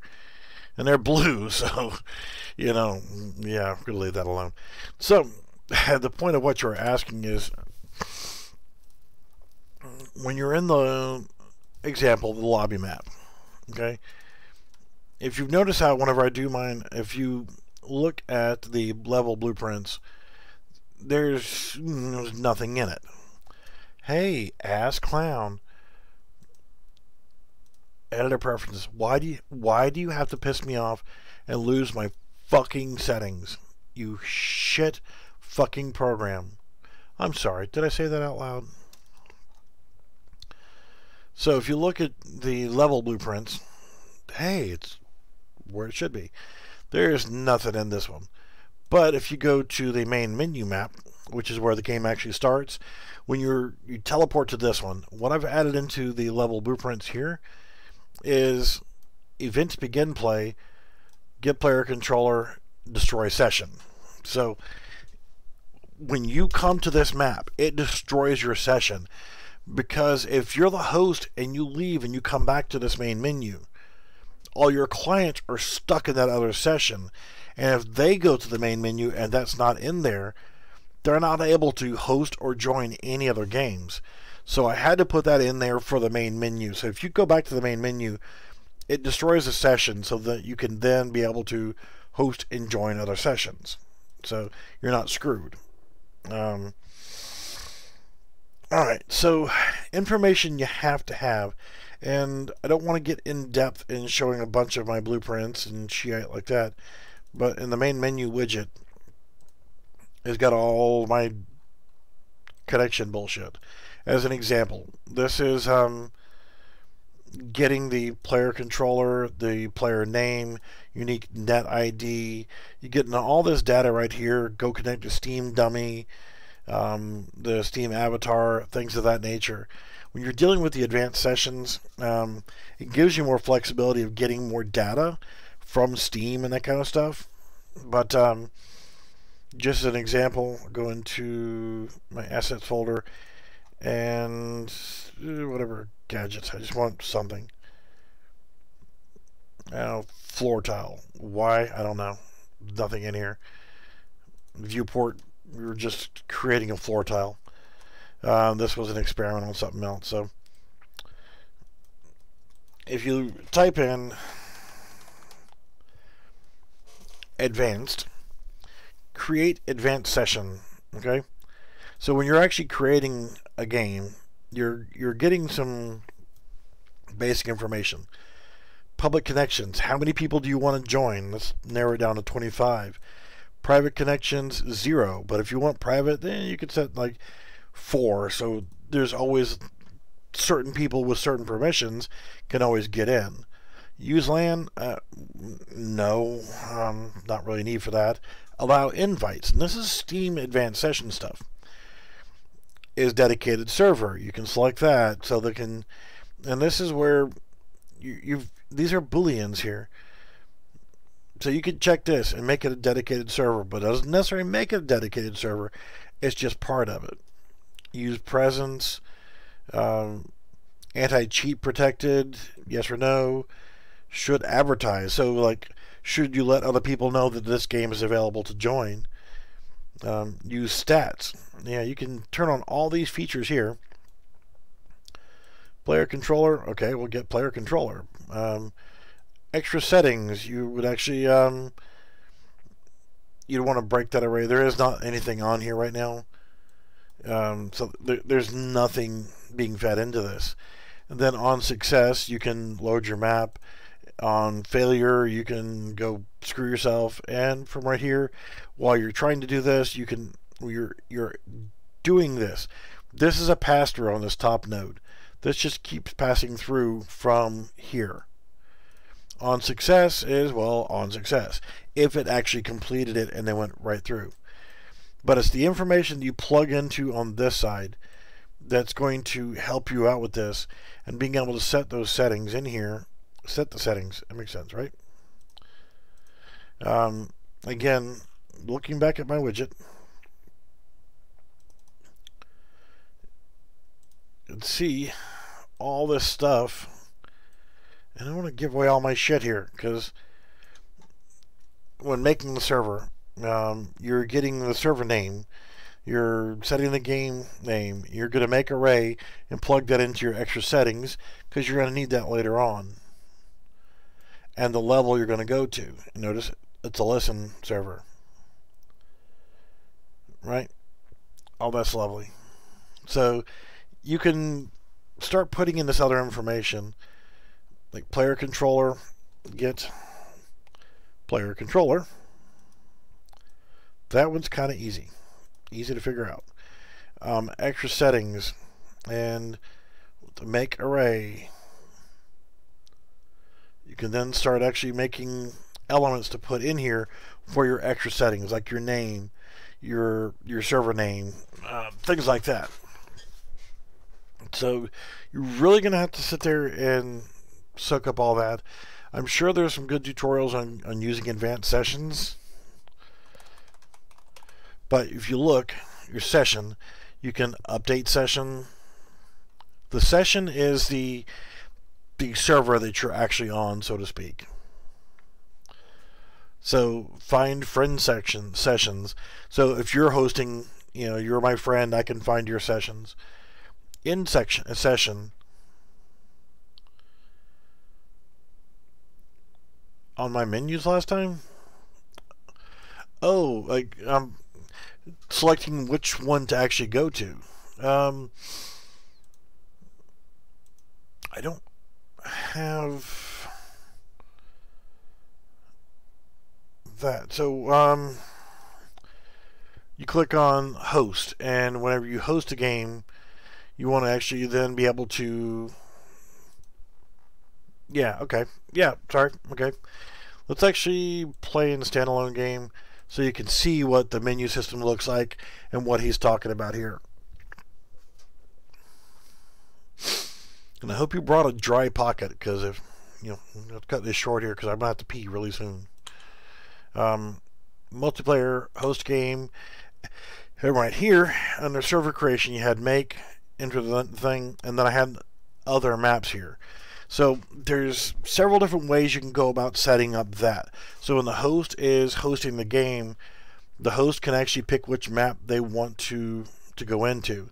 And I've got other projects that was set up. Do I not have Steam running? No, because I just restarted my computer not long ago. Creating that, and I'm just going to create a temporary widget. And when you're doing that, you're setting up your UI. You've got checkboxes, and well, here's the thing: with a checkbox, you can turn it on, you can turn it off. You got checked state and stuff like that. And I've used the checkbox style.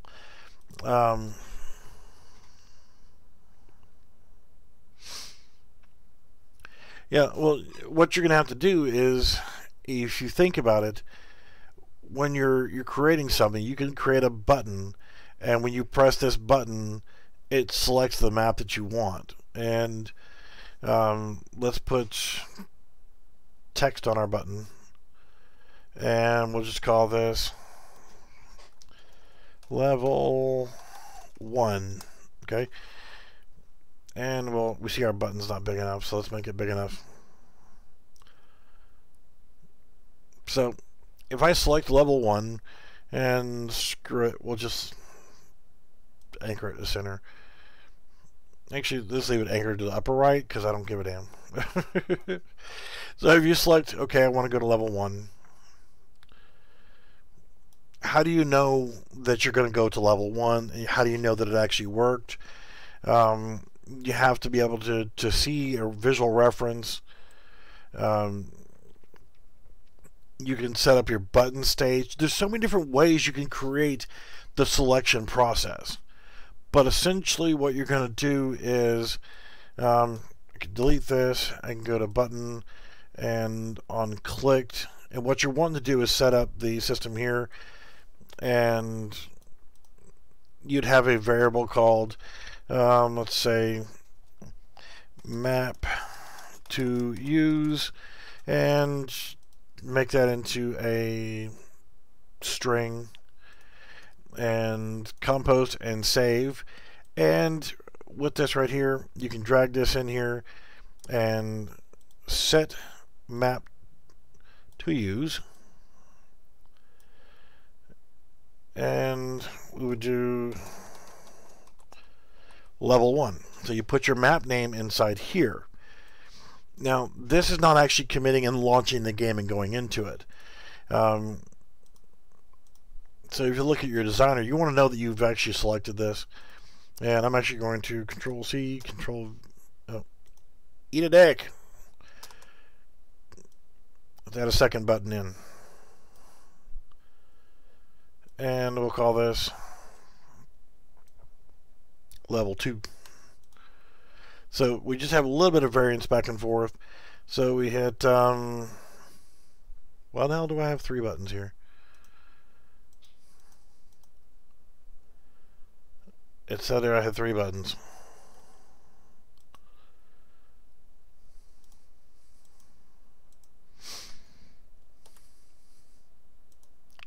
Okay, this is where Unreal Engine 4 is doing unusual shit.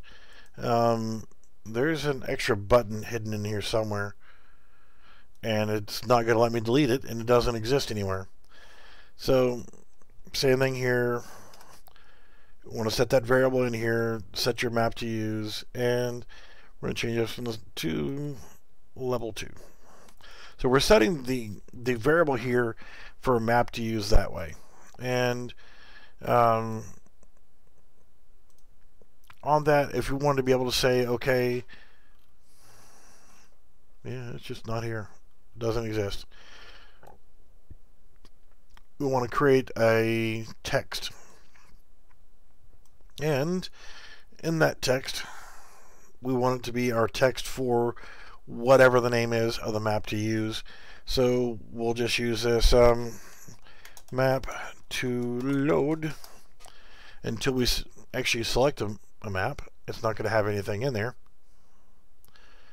because we don't have anything in here for map to use other than it saying map to use. There is no value to it. So we could actually just quickly come in here and do a binding, create binding, and let's get a reference to this guy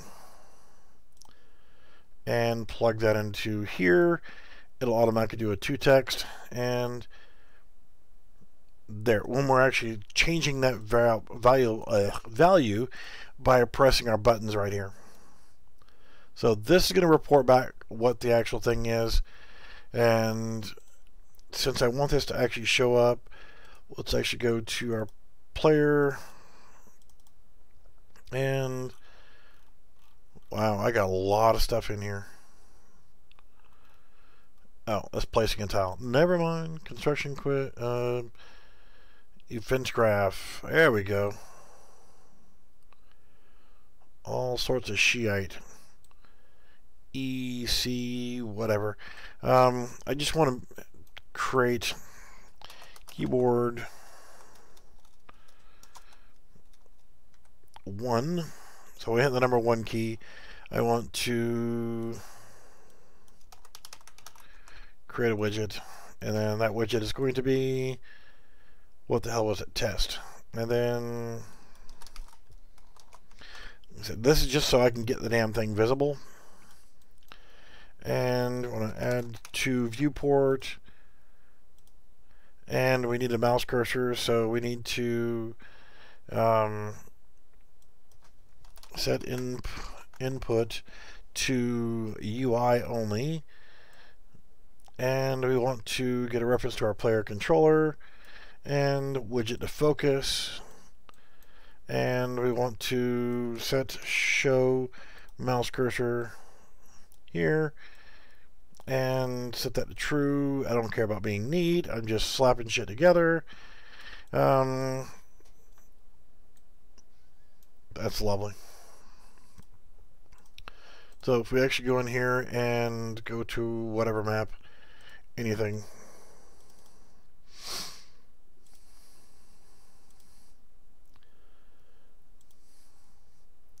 Damn it, would you fucking stop being stupid? So you hit it, and there it is right here. We now level 1, level 2, level 1, level 2.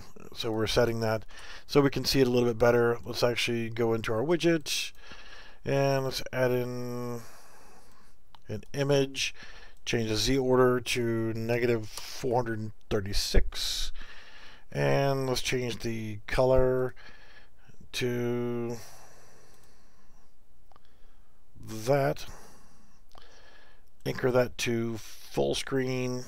Get rid of all the bullshit. And there we go. Now we have shit on our screen. We can actually see. So when we hit our buttons, what's happening is when I click on button 1, it's going to say change to level 1. When I click on button 2, it's going to set to there. And then at that point, whenever you're ready to commit and actually load into a map, let's create another button. Let's drag its punk ass over here. Let's throw some text on it and change that text to start game, and rescale the button as big as you frickin' want. Want to start the game, compost and save. Go in here, and we already have that one selected, so actually we just need to do that. So when we click on this button, we want to load, or excuse me, open level. And when we open level, we want to make sure we type in listen, and what is the name of the map that we're going to go to when we do this. We're in test map, so we need to go to lobby map. F2, Control C, click off, click here, put the name of the map there. And actually, I'm going to change this to this, and we're going to put none. We don't have a map. So map 2 is actually going to be the lobby map, and yeah, we could do F2, Control C. So even though we're already on this map, we're on the test map, and we have a lobby map. Look at our designer. We need to now get this right here, get map to use,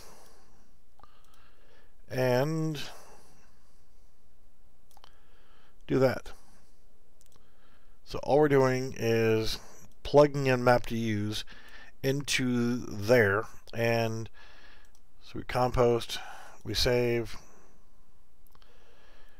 and we need a way of closing this menu down if we don't want to do anything with it. So we can just create another button here and throw some text on it. And that text is exit menu. Resize the button and go in here. This is the ugliest freaking thing ever. Unclicked. We want to exit this, so we just want to cast to player underscore base, because we need to get our game mode back to get player controller. We need to set input mode to game only. Need to do that. We need to set show mouse cursor to false. And then we need to remove from parent. So that'll close the thing down.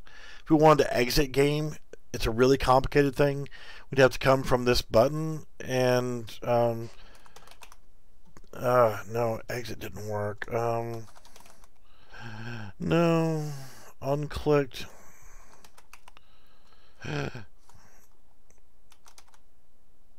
End match, end turn, end session.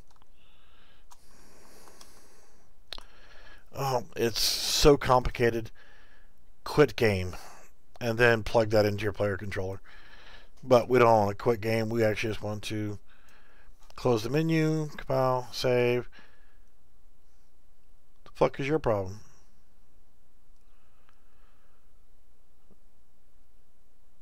Oh, excuse me. You're just going to be a douche knuckle, and you don't like that reference, but I got to have that anyway. So get player. You know what? Eat a dick. I don't need you at all. I don't need you. Go away. Give me shit. I ain't got time for your shit.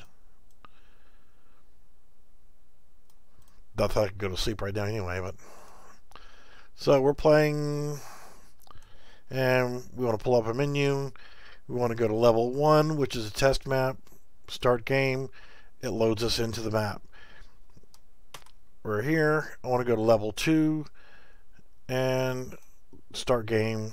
There we go. We're in the lobby map. With this, I don't want the menu up. Yeah, well, yeah, I do. I want to go back to level 1, which is my test map. There we go. And if I wanted this text to actually say what it was actually doing, well, first off, level 1, we need to actually label our damn buttons. Level 1 was gonna go to what?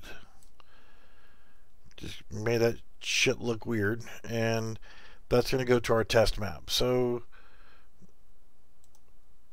I'll change this to test map button.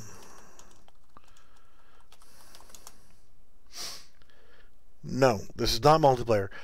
I'm telling you, this is how you would do it in your main menu, so that when you're doing this, it will actually work that way.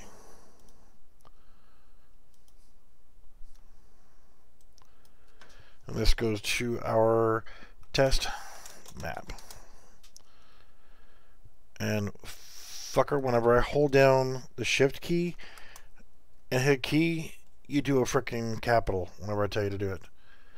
And the other one is actually going to lobby map, so map to load. No, level 2. This is lobby button. And open your ass back up. You're going to go to lobby map. That's that. And map to load just shows up there. And this is start button. And this is exit. Always label your buttons. Because when you're in graph view, now you can say, oh, well, this is the exit button. This is the lobby button. This is the image here is actually my background, or this is my whatever. So, yeah. You know what the hell you're looking at. You know what you're working with. But this only works from, this is what I said. This is how you set up your main menu functionality. For your main menu widget, you would add all this stuff in here. I don't need you. Go away. To add that functionality in, to modify my menu or set up your own menu or whatever else, as you're setting that up in your main menu map, this would automatically be there. Whenever you click on host game, then you could do whatever you want to create this series of switching. I want to go to test map. Okay, there it is, test map. Lobby map. Okay, there it is. Start game. Would I do that? No, it looks kind of cheesy. I wouldn't do it that way. I'd use checkboxes. And checkboxes can suck at times because you have all these different things you have to do. And, oh, you fucker, get your ass back up there. I'm clicking on you. So, checkboxes. You can use sliders. You can put a slider into your thing here, and you can slide the thing across, and it changes the name of the map to load based on the positions of the slider. You can put in checkboxes, and the thing about a checkbox is when you put a checkbox in, you have the state. It's either unchecked, checked, or undetermined. And focus on those two, unchecked and checked. If you want a whole video based on doing UI stuff using these right here, then, you know, that's something else.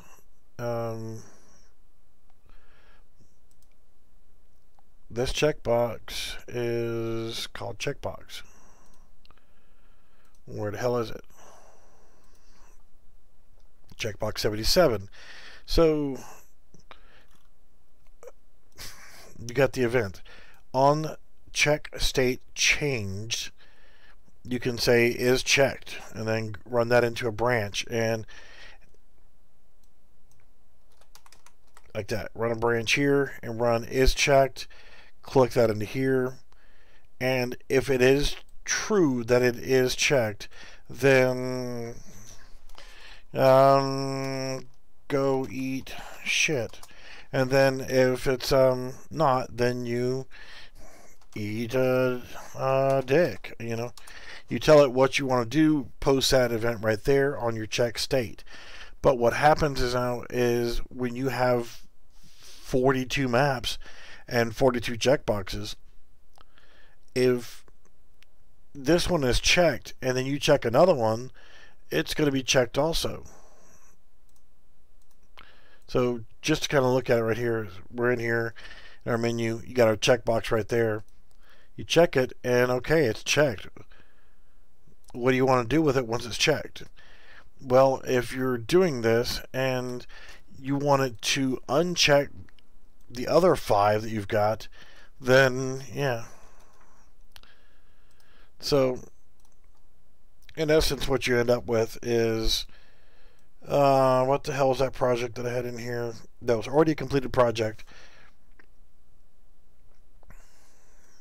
where I had multiple maps. But essentially like that's not something for a quick explanation, because you have to call references back to all the ones that are there and set their values to unchecked. So if you get on at a reasonable time of the night instead of 5 o'clock in the damn morning, it will run you through all of it.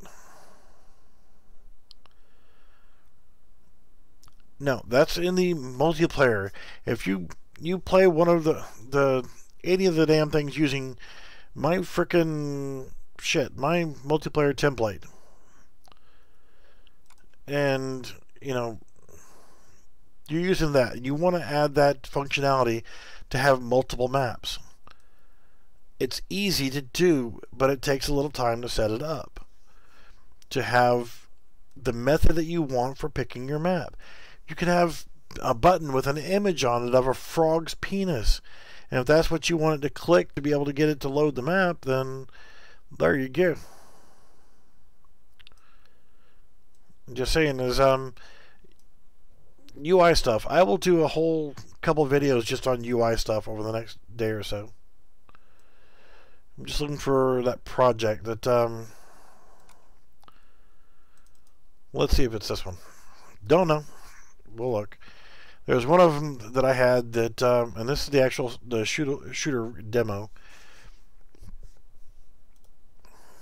So go into it, multiplayer, host, that's not it. Plus I'm not on Steam anyway, so just want to look at the actual game.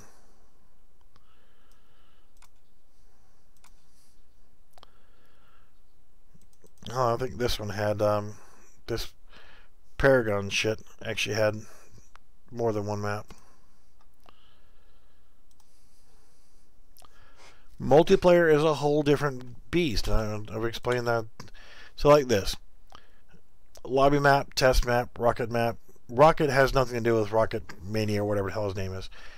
This was just because the main thing in the middle of the map looked like a fucking rocket. So if I want to go to the lobby map and using the checkbox system, then if I check this one, it now sets this as the map to load, but it sets the state of this checkbox to unchecked. If I check this one now, you see the check mark went to here. I can check and uncheck all day long. But as soon as I check something, it sets that variable to the map to load. But whenever I click on this one and say, oh, I don't want to go to that map, I want to go to this one. So it has to set and make sure that whenever I select this one, it has to uncheck every other freaking one. If you've got 3, no problem. You got 3 references of, or 2 references of ones to set their status to unchecked. If you have 25, then you have 24 of them at the end of your line that each one you have to say status unchecked, and it's a pain in the ass, but it's nice. You know, you can go through here and you can check to see, you know, like that. You can check it, and it's great. If you can uncheck it or check it here, change your mind, go to this one. It's a nice, easy way of doing it, but it doesn't change this right here. I would actually have it say lobby map here, and even if I uncheck that, it's still, I've already selected it, so I've already set the variable. So if I change it to this one, this would change to test map. So you always can see with the visual here and here of what you've actually gone in there and selected for your map to load. So not hard to do, just saying. And this is for initially creating the multiplayer session. So the host has this ability to do this. What happens now is if you are in this map and decide you don't want to play this map anymore, the host goes back and wants to change the map. If you just change the map in the session, the other players of the game are not currently getting that same information. I would have to rewrite a bunch of this code that I've got in here for the multiplayer stuff for it to, on the fly, be able to change everybody's session all at the same time. And I can't force them into another session that I'm creating and setting variables. I can't do it that way. I probably could, but it'd take me quite a bit of work. So if I go back to the main menu and then it kicks everybody else out, and then we're all at the main menu, I can create a new session. You can rejoin. But whenever it comes to actually setting up these work almost like a dedicated server, but the host, the person who says, I'm going to host a game, everything operates off of their internet system, their connection. Everybody is basically connecting to you. You are the host. You are the server. So you are the core of what's going on.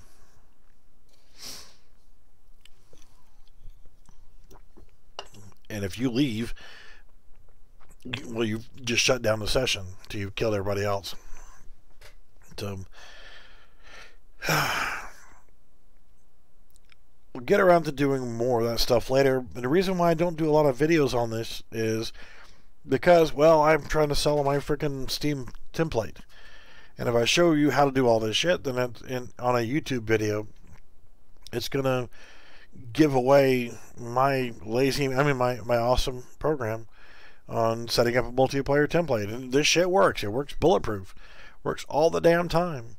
I'm not currently connected to Steam, and it tells me, go connect to Steam, dummy. I'm not going to connect to Steam right now because I don't give a shit. But we could do a private session later on, and doing that if you want. I honestly just I don't want to get into it right now on the stream. It's almost 7 o'clock in the morning.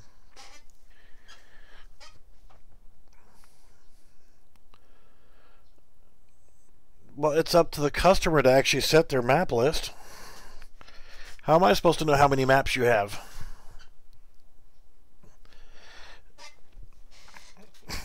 Or you can say, hey, Beef,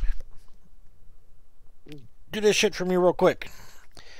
I want 5 maps. I want 4 maps. I want 12 maps.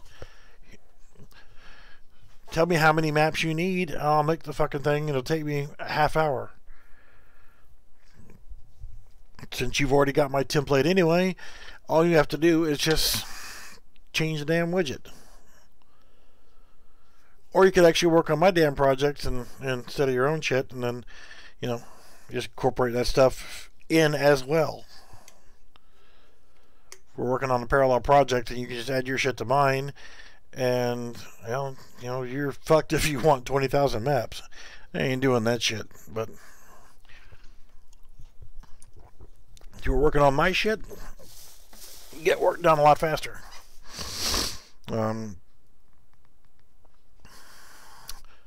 Yep, this stream's been over 2 hours. Yep. Actually, you've gotten to the point with this training project that it's actually starting to get casual fun to play. One of the next things I'll start working on is bot damage system. Because right now, what we have is we have a first-person shooter. We have the ability to sprint and walk normal. We got a regular crosshair. If you shoot somebody, they get pissed off, they turn around, and they come after you. But you can kill them. You got a sniper mode. No problem. You can actually have kinetic energy with your bullets when they hit. They have a particle effect when they hit. I just shot him. We got his attention. But he's like, who the hell just shot me, you son of a bitch? I was out of range for him. Now that I'm in range, he turns red and he's active. He's going to come after me. So the next thing to do is actually give them the ability to shoot back. So we want them to fight back. And we'll try to do it as simple as possible. But yeah, so we got that. Right click goes into your sniper scope and back.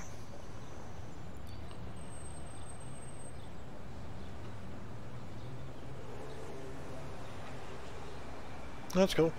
Yeah, I appreciate that. The Steam template is, you know, I've been selling for $20, and it's honestly, if you want to make a quick and dirty, get on to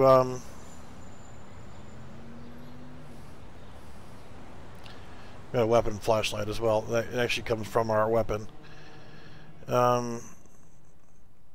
Hit marker, like a hit reaction, you mean? So when you actually hit the enemy, they actually move. Oh, this building doesn't have roof access. Damn it! Yeah, I already had that set up in another project, so that's pretty easy to do. But I will do that in a stream.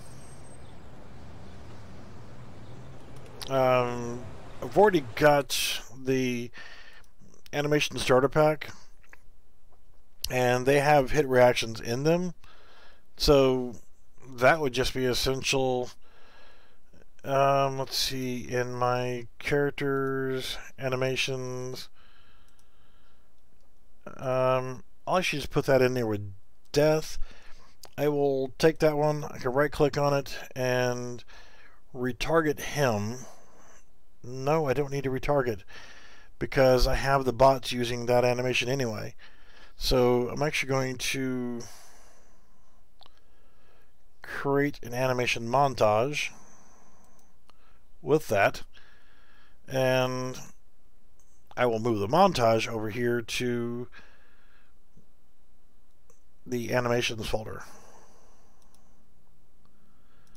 So hit react 1 montage, that's good.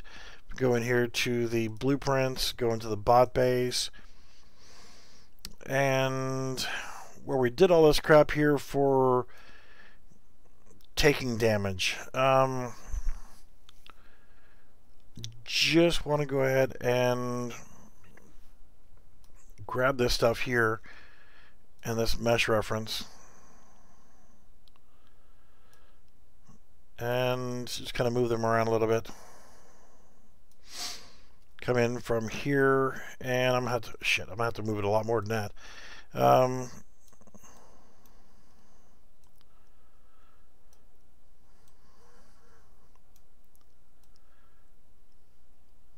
So I was gonna just move the hell out of it for now, and then I'm just gonna drag from there and play montage. No, I don't want that one.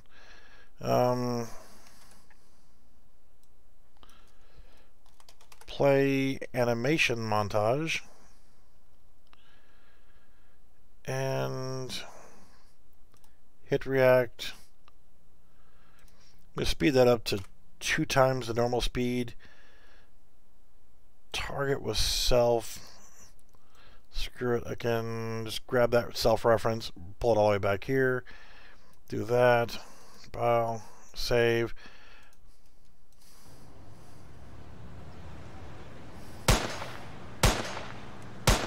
There, you wanted to hit reaction? There you go. He has a hit reaction, so watch when he gets close enough. It was complicated. Maybe Joe has hard shit for. It's 7 o'clock in the damn morning.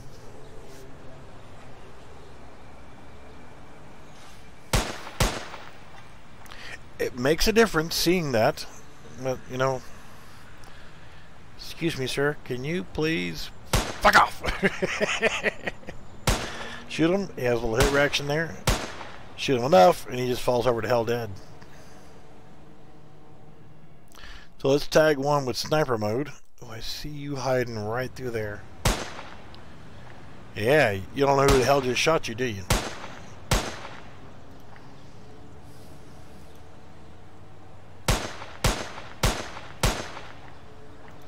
So there's your hit reaction.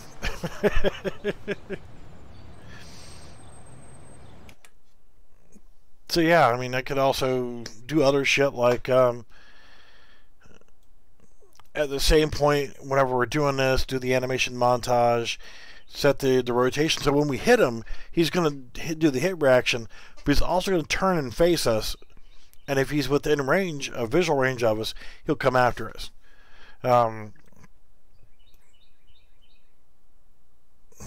So yeah, that was a challenging thing to add in there.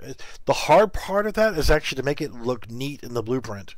So that'll be for my next trick. So the buildings, these were modular pieces of crap to begin with. So that's why everything looks ugly in here. I can come in here and like, okay, well this one, well that one's got a roof access. Well, let's grab this one right here. And I don't want that one on there, so let's delete that. And let's go over here to our meshes. And, well, this is just a regular floor. So I'm going to Control C and Control V. And I'm just going to add another floor to this.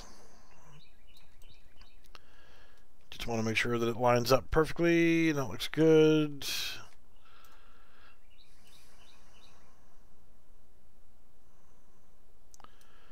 These are really, really terrible modular buildings. So let's actually go ahead and put on a roof. You can see this roof here has got a cutout already to allow for the stairwell.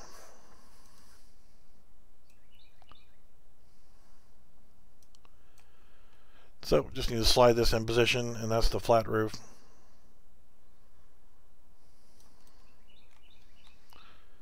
And just kind of line that up.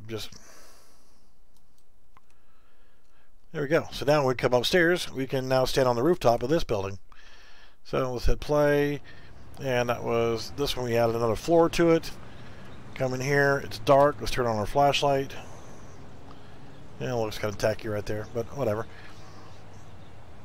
So then we go over here, go up the stairs. Now we can go all the way out and around, or we can take the little shortcut right here and walk through. So I like the flashlight. The flashlight works good. Need some disco music though, and some hookers. Gotta have hookers. Gotta build lighting. So now we're up on the rooftop. Don't need a flashlight. Hey. And now we can look down and be a dirty little bastard sniper. And hey, who the hell shot me? Damn you! Oh shit! Ouch! Well, he never saw who was kicking his ass. But can we jump from here to there? I'm pretty sure the answer is no. So let's get a running start. Let's sprint and... not quite. Landed on top of one of the windows.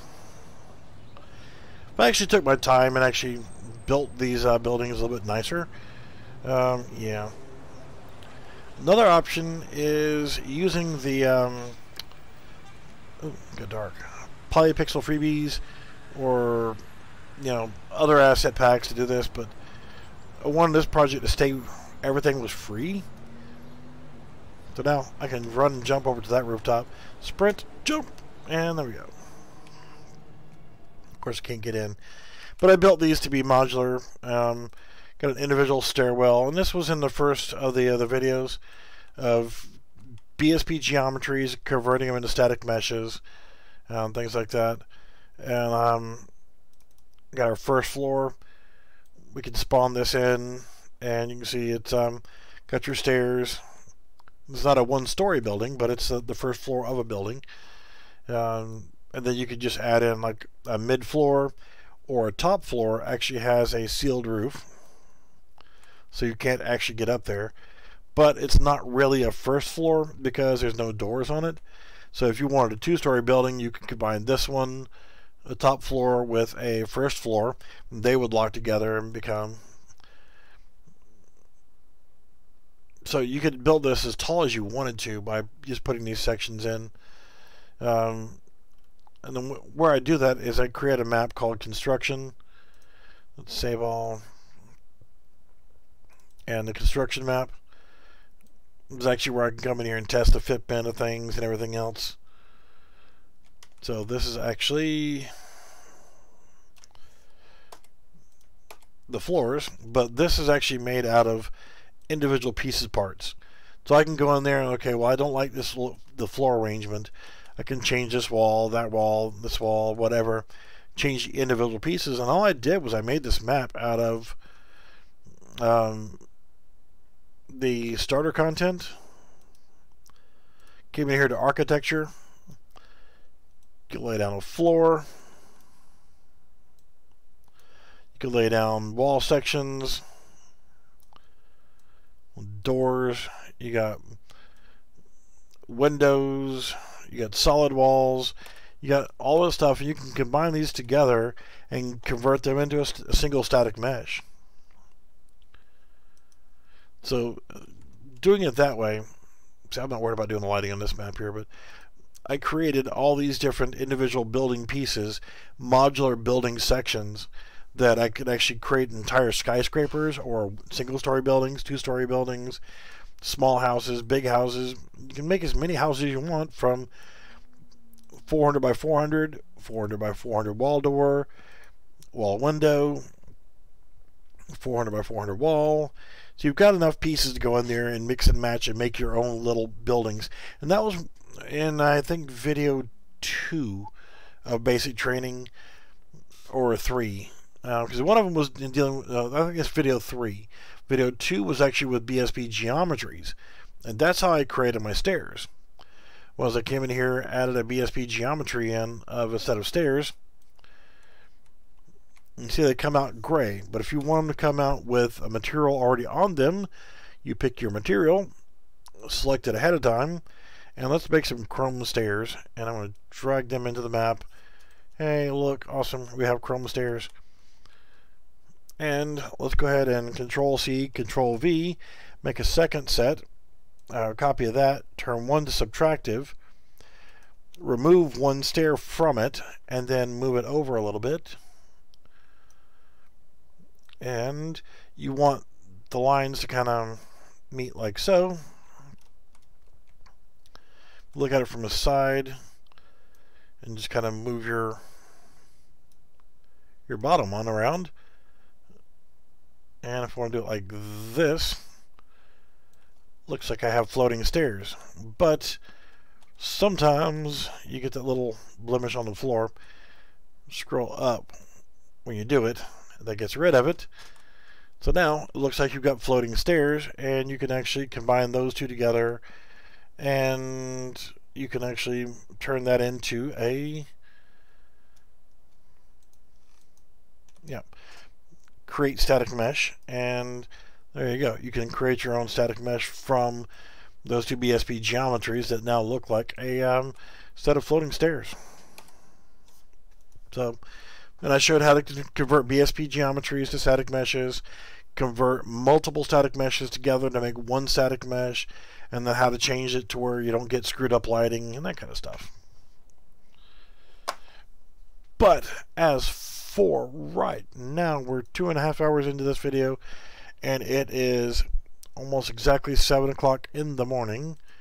So with that, I'm gonna get out of this video. I'm gonna take care of some biological extractions, and I'm gonna go ruin my lungs a little bit more. Yes, I'm having respiratory problems. It's causing me to not be able to sleep good. That's why the hell I'm up right now at 7 o'clock in the morning. So yes, let's make it better by going and having a smoke. Alright, well, I will be on Discord for a couple minutes if you guys still want to chat or whatever.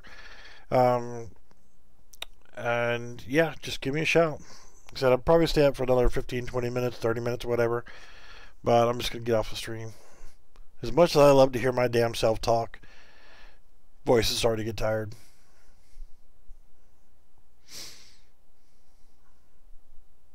Yep, I'm working on it, but think about it. I've been smoking longer than most of you guys have been alive. I've been smoking for roughly 35 years. So I don't know. That may be wrong. I'm 50, and I started smoking when I was around 14, 15. So yeah, it's when you stop moving and get docile when you get old is when the shit gets to really be a problem. But yep, I'm working on it. I've got some nicotine patches, and I'm gonna make a video here in the next day or so, and I'm going to slap on a patch or 3, maybe at the same time. Hit the gum, hit the e-cig, you know.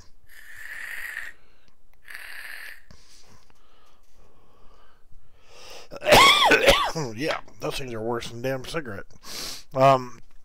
Yeah, so I'll hit the patches, maybe hit some gum and the e-cig, and be one nasty, bitchy, gripey son of a bitch, and see how long I can actually stream without having to take a smoke break.